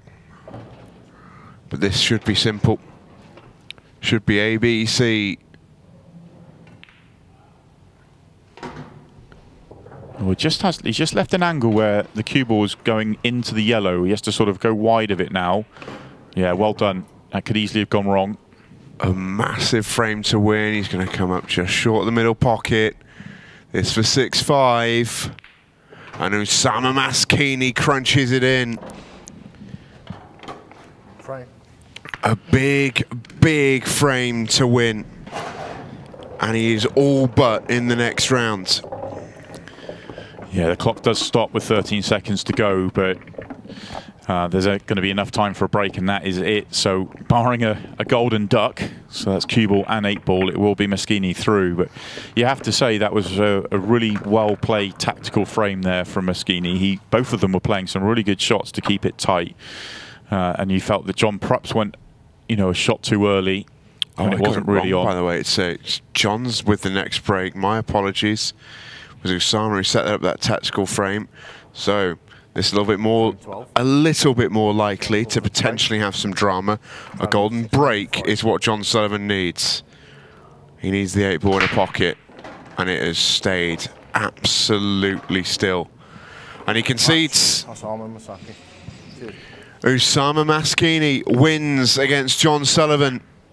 And the small tiger, with a big victory against the Soul Man, goes through to tonight's final to take on Jimmy Croxton. Winner of that will go into the last 16 to be played from half 7. A massive result for the man from Morocco. Yeah, huge result. You look watching the whole match through and looking at the stats there, you feel like John Sullivan from 4-2 ahead, he probably should have gone ahead and got himself further in front. A couple of poor mistakes to allow Masskini back into the match, a couple of bad fouls here and there, but even though Masskini missed quite a few opportunities, 6 missed pots in the match, held himself together really well, and that treble he made very nonchalantly to keep himself going and then give himself that opportunity in the final frame. Absolutely fantastic from him, and he deserves his place in the next round. Yeah, he clutched up when he needed to. Huge credit to Oussama Masskini, who is through into the next round. He takes on Jimmy Croxton for a place in the last 16. That final is next.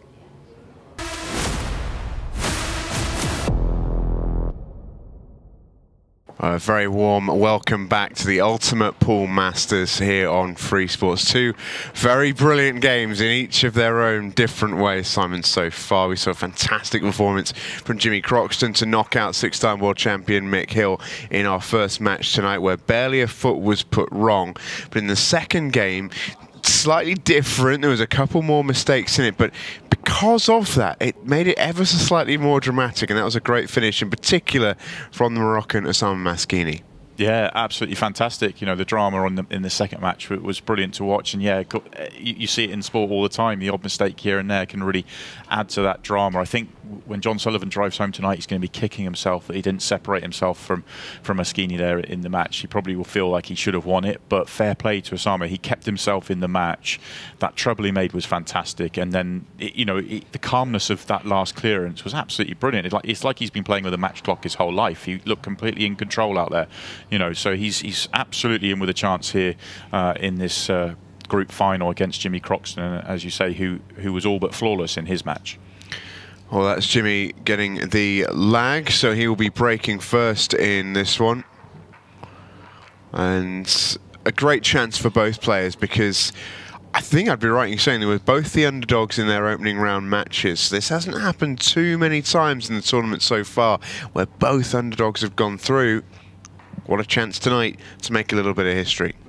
Yeah, I'm not sure if it has happened so far in this competition, but I think Jimmy's going to go from being a decent-sized underdog in his match against Michael Hill to being a decent favourite potentially here against Masskini, and certainly in terms of the eyes of the bookies. I don't know whether the players themselves will feel like that out there, or they're just going to play the game. But if Jimmy plays the way he did in the first match compared to how Masskini played, then you feel like he's going to be the favourite for sure. Where's Jimmy with that opening break? He's made a ball, so he's at the table. And I don't think he'll be absolutely over the moon with the split, but we'll take a look at it in just a moment. Broke really well in his match against Hill. It was where the match was sort of built on for Jimmy Croxton. 4 break clearances in the match for him, and he hit the ground running by taking his first 2. Really started to put the pressure on to Michael, and difficult first opportunity for him here. Question whether the yellow on the right hand side goes to the top right corner. It probably just about does, but the yellow on the left hand side blocked off by 2 reds. That's a real problem, and he doesn't have an angle to do anything about it now.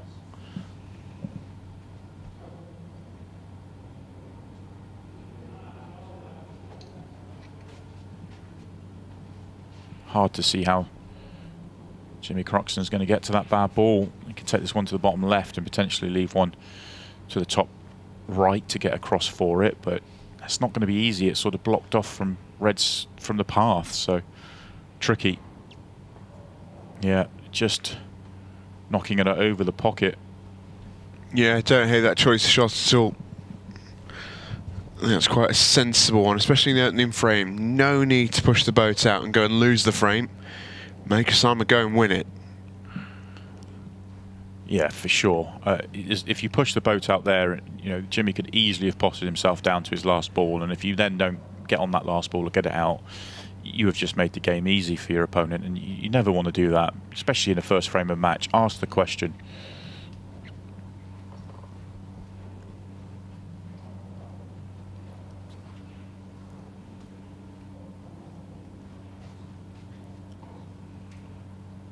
Will Jimmy Croxton be more tempted this time? Can he see the yellow over the right centre?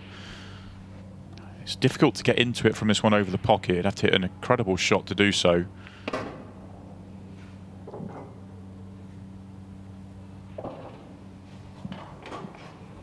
Well, he might have landed perfectly here.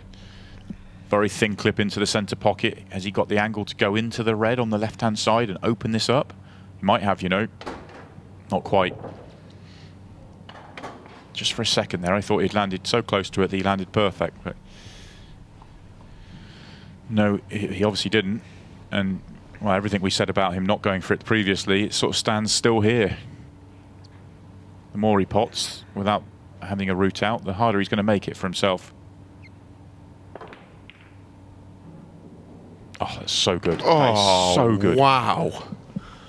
What a shot that is. I'll be honest, when Jimmy Croxton was queuing up here, I had no idea what he was trying to do. That was absolutely brilliant. Great vision. We've seen some good shots tonight. We've seen some great shots tonight. That's the best of the bunch. Yeah, that was fantastic. Amazing.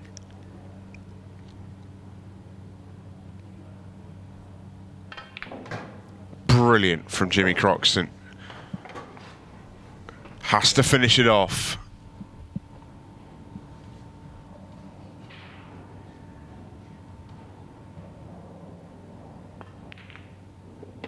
which he does. What an opening frame for the Joker. Have a watch of this. Absolutely as played. Superb. Not just the sort of vision to see it, not even the execution to play it online, but the pacing, the control to play it exactly perfect, just to nudge the yellow out over the pocket, keep the red tucked to the rail. Superb, superb shot that. Yeah, this is as good as I've seen him in terms of his confidence out there, and he just looks like the belief is that every time he takes it on, he's going to make that clearance. And yeah, that was pretty special, and a great way to sort of set the tone in the match.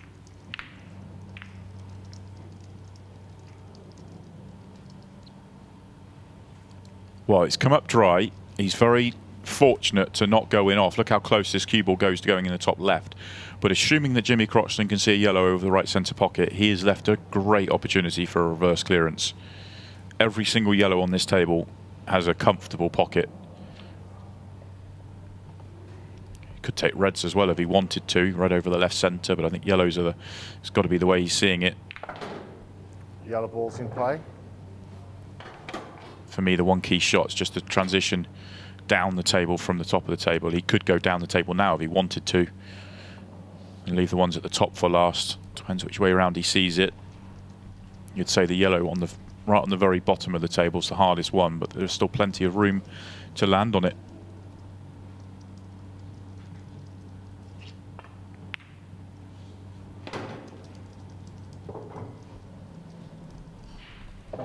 Just overrun the positional side of that shot. He dropped it in as slowly as he could, and he still come just a fraction too far. I think he would really like to be on the one on the bottom of the table, or straight on the one to the centre pocket.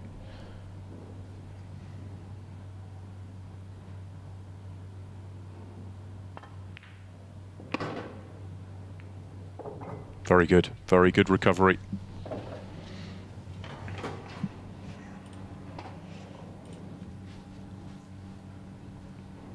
He looks the business at the moment.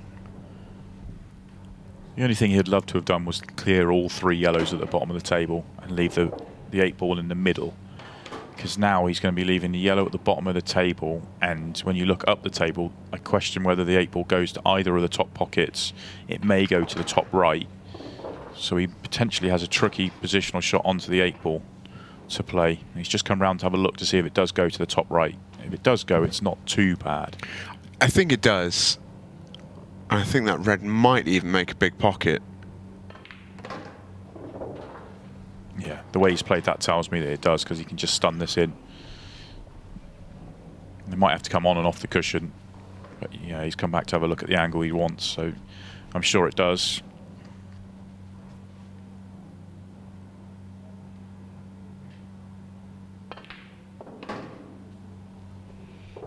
Ooh, he's gone a bit further than he wanted to there. I think he's gone far enough that at least he's not hampered queuing. If it stops half a roll short, it's actually harder.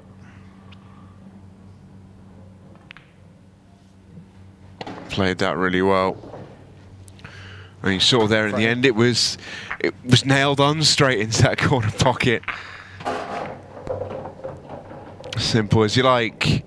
For the man from Newcastle under Lyme, right around the corner is the two-time Pro Event winner and Supreme Masters finalist. Anyone who can go that deep in a competition of that caliber is a man not to be trifled with. He's one of the ultimate pool professionals on the Pro Series. Had a couple of good runs in both events 1 and 2. And you heard in his interview earlier on, he's been putting the hours in. And he's got some decent practice partners around this neck of the woods. Yeah, you're never short for a practice partner when you're in the sort of Stoke area, that's for sure. There's such a huge amount of talent in the area. A lot of great players from this area.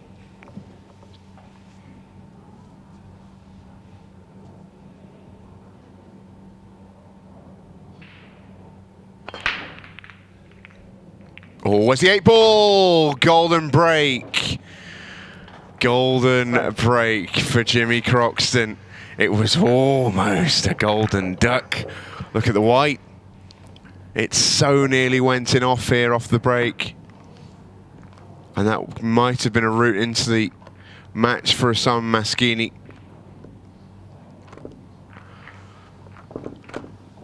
Not much reaction. I was waiting for it because he didn't look at the 8-ball at all until he was only focused on the cue ball. He knows he didn't quite get the break contact perfect, which is why the cue ball nearly went in off.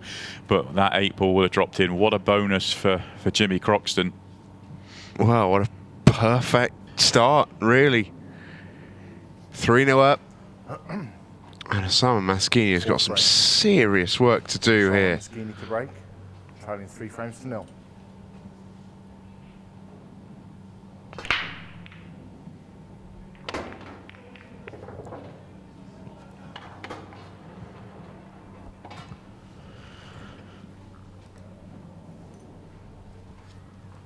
Decent break, opens them up nicely, makes a ball. So important he's given himself an opportunity. Time not to panic. 3-0 can be turned around. Hasn't really had a chance to get going in this match yet. The only shot he's really played was a safety shot in that opening frame where he just tried to keep things tight.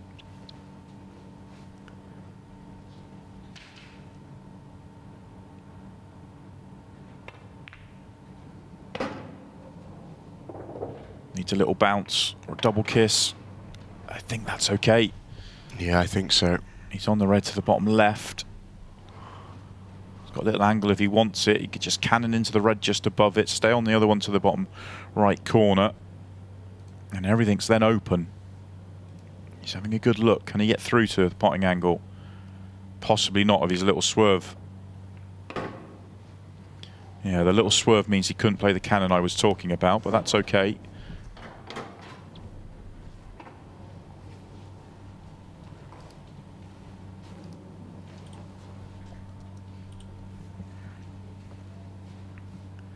Might just make his route out harder, but the one, when he pots one, it's going to open up the other. You can clearly see that from this camera angle.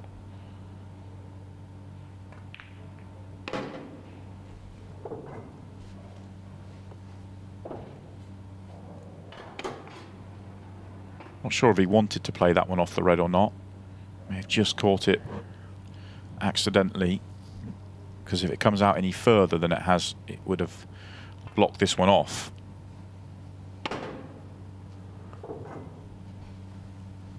One to the centre pocket. He's got to try and pick a gap between the yellows to get to the one near the bottom right hand corner, and then he's got to avoid the yellows once again to get the cue ball back to the middle of the table. So even though he's 3 balls away, this is tricky. Yeah, this is fraught with a bit of danger, isn't it? Needs to be really, really precise here. If he could just drop this in and go through the gap, through the triangle area, that's better. But he has to get a bit further across the table. Oh, that's tight.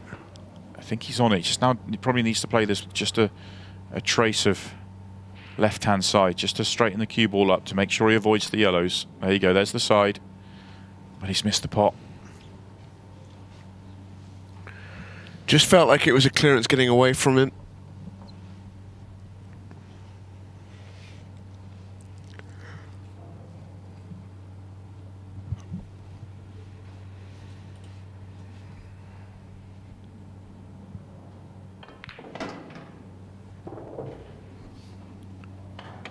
Not the clean run to the line for Jimmy Croxton. We're having another look at that miss from Oussama Masskini. Red to the bottom right area of the table. That's what he's played on now, and he's come up a little bit short. Needed the cue ball to roll another. Well, on and off the cushion would have been perfect. Now things start to get difficult for him because he hasn't landed.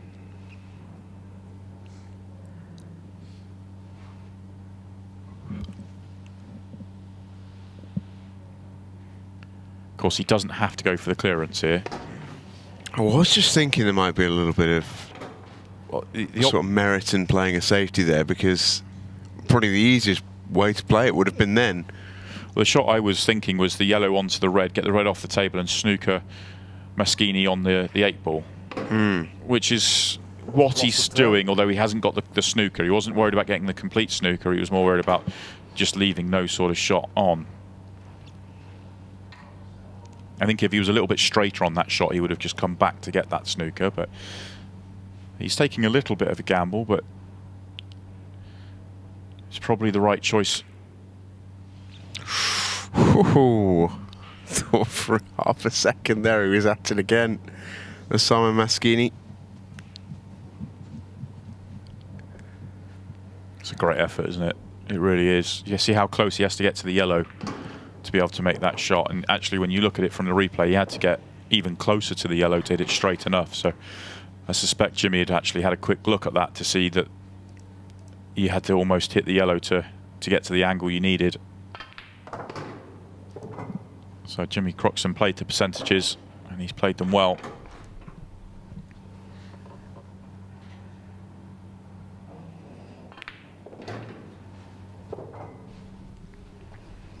Well, a perfect start so far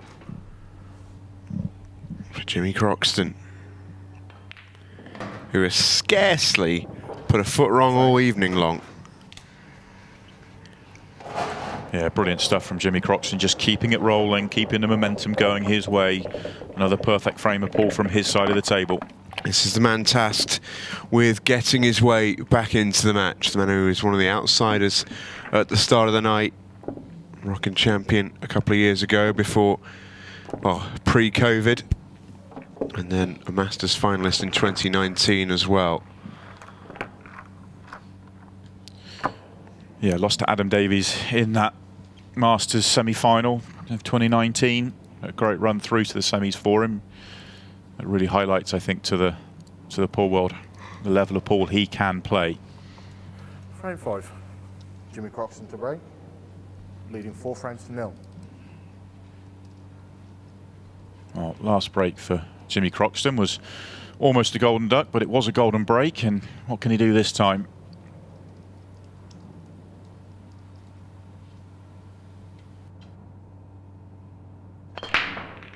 Absolutely crunches them once again, and no surprise when you hit them as sweetly as that you make a ball. That's arguably the best he's hit them all night. Yeah, he's been breaking brilliantly all night long. In fact, you could say that the worst break he's hit tonight was the golden break. I think you could absolutely say that, yeah. In terms of quality of contact. Yeah. Doesn't have a great first ball, I don't think. Oh, a little clip back on the red, and going into the 8 balls, just going to cause him a little bit of a headache at the back end of this finish. Knocked the 8 ball awkward, and he's made the red just to the left of it really awkward to land on now.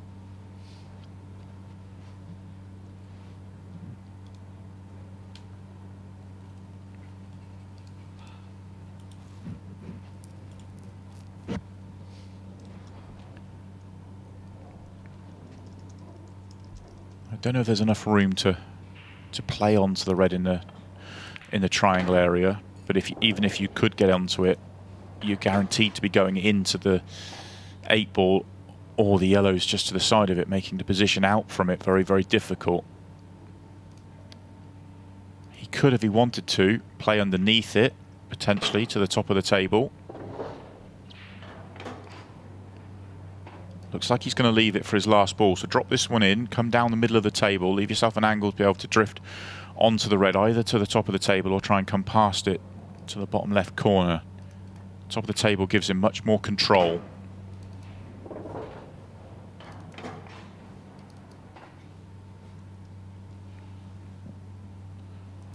See which way Jimmy's going to play it. You can see from this camera angle how little room there is to land on this red. So yeah, not a surprise to see him come down for it. He actually goes in the center pocket, which really helped. Didn't have to play for it into the corner. And perfect control. He really is keeping such nice control of this cue ball. Been so good tonight.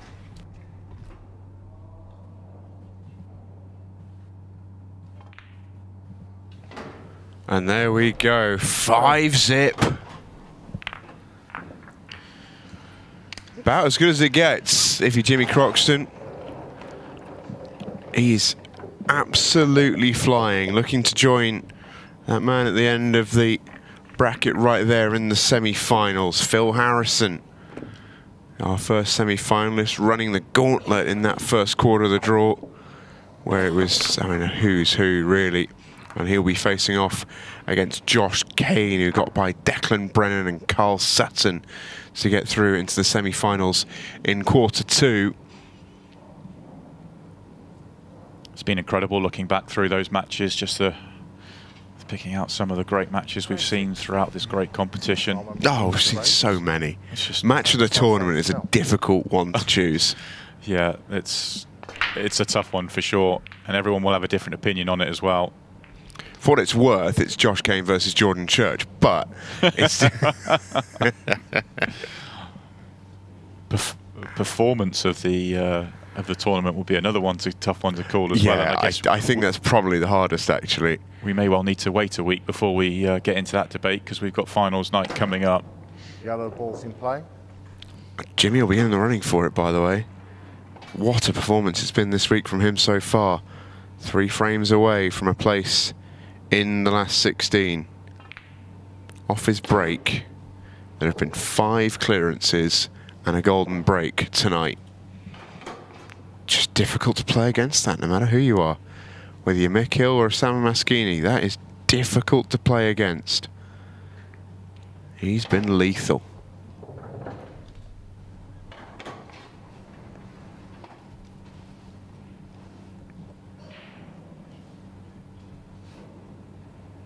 It's the composure he's showing at the table as well.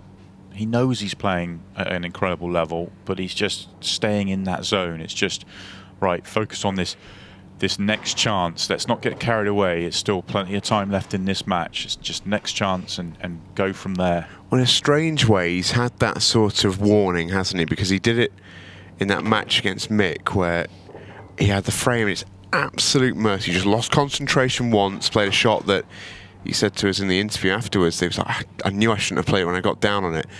And actually that was a little bit of a warning for him, wasn't it? A bit of a sort of check yourself moment. And since then, he's just remained on that tunnel vision. Yeah, and the visit. Oh, here we go. There's another mistake from Jimmy, just as we were saying it. The tunnel vision, and very similar to the mistake he made against Michael Hill. We can still clip this in, but it's much tougher than he wanted it to be.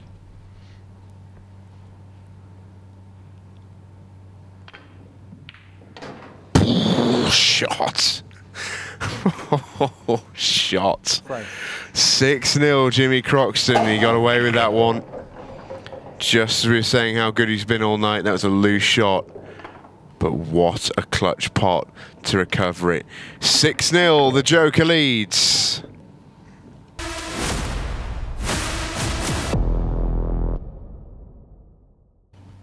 Right, very warm welcome back to the Ultimate Pool Masters. Stephen Jameson, Simon Webb still with you for this one. Our final match of the afternoon session this evening is nearing completion a little bit quicker than we thought, Simon. Jimmy Croxton is rattling his way through, 6-0 up in this last 32. Absolutely phenomenal performance so far. Yeah, I quite often think, you know, when a player plays as well as Jimmy Croxton did in his first match against Michael Hill, you sort of question, you know, can you keep that rolling? Can you do it again in the next match? And you know, sometimes it's really hard to do when you play to that level, but he's just continued rolling, and he is absolutely in the zone. He's showing no emotion at the table.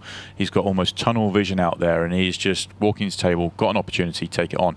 If it's not quite there, play a safety, wait for a better opportunity, then take it on. And it's just flawless pool so far. It really has been. Oussama Masskini, precious little to offer in return, but he's not had many opportunities to do so. We're going to head back into the arena and get this one back underway. Jimmy Croxton, 2 from home, remember, against the Moroccan Masskini. And he's got the next break. And his break has been brilliant tonight. When we talk about his worst break being a golden break, it shows you how good it has been.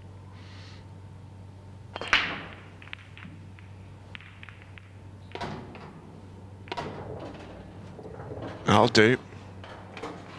That will do nicely. Just having a little early peek at that split, and I think it's another good one. Yeah, I wasn't sure how easy the first shot might be. Didn't quite catch it as clean as some tonight, but still gets a couple to fall.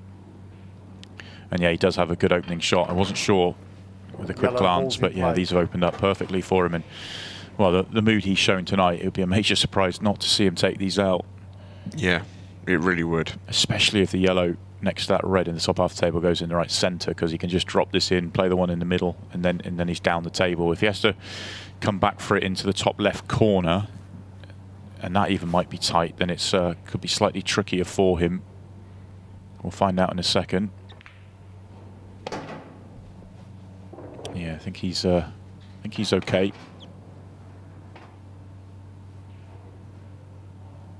Having to come down the table first, so this yellow can't go into the centre pocket.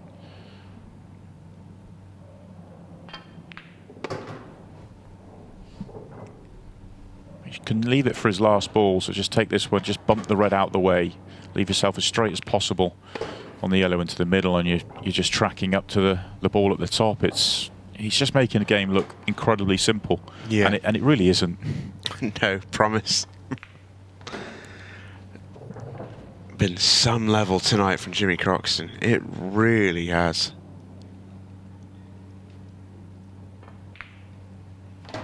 We talk about quite a bit the ability of players who win the second match of the night to go on and then win the third, keep that momentum. But for the only time in the tournament, we'll be asking as Jimmy wobbles that one, but he's all right. 7-0. But for the only time in the tournament, we'll be asking, can Jimmy keep the momentum through a break and then go again? Because he's not going to have a huge amount of time.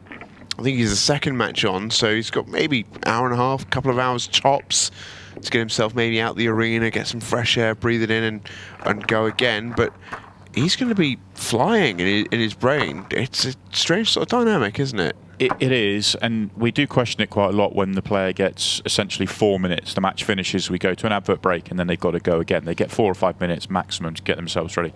I think a 2-hour window, because he would play the second match this evening, is a bit more into sort of normal tournament play that Jimmy Croxton will be used to, that the nature of winning a match, having to have a bit of a break, and then going back on. So I don't anticipate it being a huge problem for him. But the mood he's in right now, yeah, I could see him really wanting just to keep rolling. So Masskini breaks dry. When it rains, it pours in this sport so often.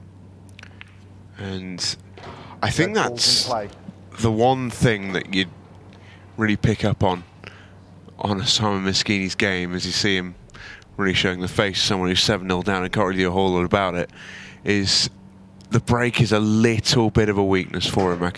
I can tell. It's not as powerful as others.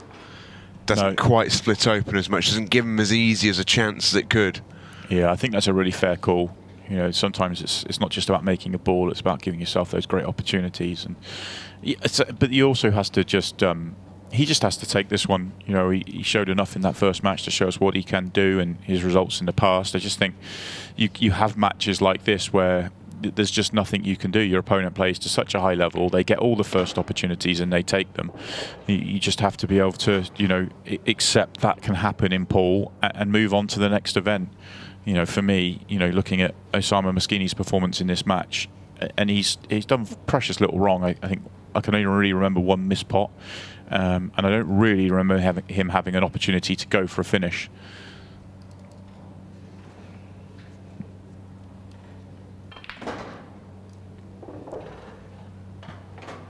Just for a second there, I thought Jimmy Croxton had overhit that positional shot, but he's absolutely perfect once again.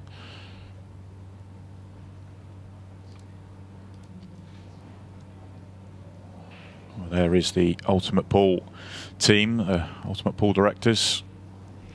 They've been enjoying what they've seen tonight.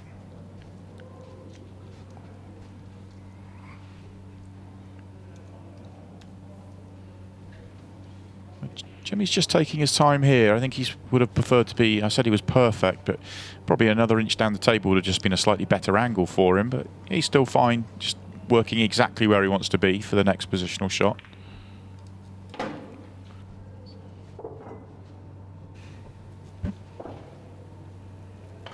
guess the big question mark, does that 8 ball go anywhere without having to move it? And the answer, looking at his reaction to that shot, is no. He was absolutely trying to get just a little nudge on the 8 ball, and he's just missed it. Has moving the yellow away from that centre pocket just opened a window for him? Possibly not, looking at his facial expressions around the table.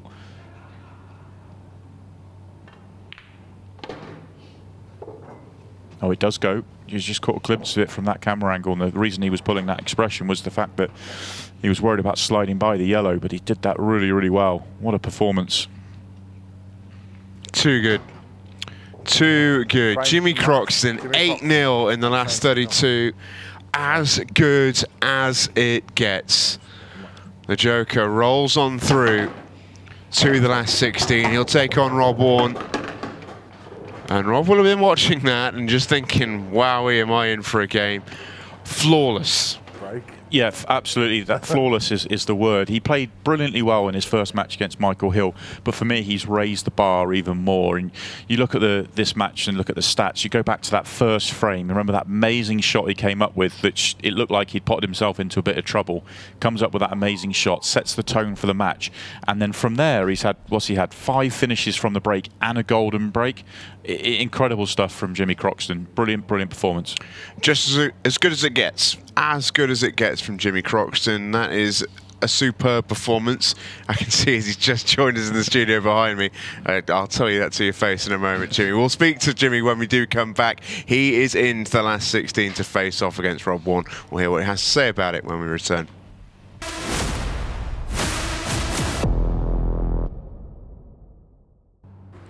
A very warm welcome back to the Ultimate Pool Masters here on Free Sports. We are at long last through rounds 1 and 2. That makes pretty good reading if your name is Jimmy Croxton. 2 brilliant performances tonight. He secures his place in the last 16. Coming up later on this evening, beginning at 7:30. I'd like to say Jimmy joins us now. First of all, mate, massive congratulations. 2 amazing performances from yourself. Just about faultless, really, especially in that second match. That must be the best you've played in a little while. Yeah, you know, I don't really know what to say. I obviously felt confident after the first game. You know, obviously beating Mick, and just needed to know that. You know, just had to do the same thing again. Broke well. I think I've gone top of the breaks board, so which for me is amazing because the break's probably been the weakest part of my game since I've been playing. So it's just something I've worked on. Obviously, it does help that the table's beautiful, and obviously Scott's racking them up nice and tight and stuff, which he does, you know, every match. But yeah, just delighted to get through and play like that. Yeah. You mentioned to me in our first interview this evening when you talked about you've been really putting the hours in. That comes into the break and everything, doesn't it? You've been really going at this hard, pretty much ever since we've been back, sort of as a country. Really, you've been really grinding and grafting away. Yeah, I mean, I play. This is my club. I play it here, you know. So obviously, big thanks to Lee and guys who give me all the table time I need to practice with these brilliant conditions. You know, obviously, I don't get to play on the arena table, but the other tables, you know, surrounding are you know of a high level. So I owe a lot to Lee and Gaz for that. But yeah, I've been putting the hours in, and to be honest, over the weekend I had a stag do. One of my best friends and my business partner went on his stag do, which I should have gone, and I got the call Friday night to say that I might be playing, and I decided not to go. And to be honest, I was gutted, and he was gutted, but I think he understands. And it was obviously the right decision to make because I've come home for 2 days. I've practiced solid, and I've put in 2 performances like that. I just hope it continues. Yeah, vindication for that decision, I think it's safe to say. Look, you've made it through. You get a couple of hours to rest up before you're straight into the last 16. Strange dynamic tonight, but could end up being an absolutely amazing night for you. Well, I hope so, yeah. And next matchup, I think I'm playing Rob Warne, who funnily enough took my place with the COVID problem. So strange old game, isn't it? Yeah, I mean, we practice together, we're friends, so it's never nice playing your friends, but you know, if I play like that, you know, Rob's got to play well to win. I'm sure it'll be a great game. You know, he's a good player, as they all are. You know, there's no poor players here. You know, you're not playing in the local leagues now. It's everyone's at the top of the game, and yeah, I'm obviously not here to make the numbers up. Absolutely not. Congratulations on a great performance tonight, mate. We look forward to seeing you later on this evening. Thanks, well, as Jimmy mentioned, top of the Break Dishes League he goes, overtaking Chris Day, 7 out of 10, including that golden break. That's pretty insurmountable, isn't it, Simon? Yeah, incredible performance. We've seen some brilliant performances throughout this tournament, but for Jimmy to come in and last minute put that dedication in to get himself right for tonight and come up with 7 out of 10, you know, that's hard to play against. And also when you throw into the mix not just the 7 out of 10 from his own break, you've also got 5 reverse clearances off your opponent's break. You know, he was as close to flawless as you can see for 2 matches. For me, there was one positional error which led to a missed pot. Was the only mistake he made in 2 matches of all but flawless pool, and you know, it's as good as we've seen anybody in the tournament so far. Absolutely incredible. Yeah, couldn't agree more. And that arena now empty for the time being, but we are not long away from being back out there. A double header, remember, today. We've still got our final last 16 group to come. That's live at 7:30, and we can now say this is it. Arfan Dad versus Scott Gillespie for a place in the quarterfinals. Winner plays Rob Warne or Jimmy Croxton. The way Jimmy's been playing tonight, you would not rule him out having a real night of nights and going all the way through to finals night. Up against a great player in Rob Warne. Arfan Dad, Scott Gillespie's a fantastic match as well there too. Fantastic players who are bang in form. What a night looking forward ahead. We've got what, hour and a bit to have a bit of a break. In fact, less than that, and then we're straight back in. I can't wait to get going.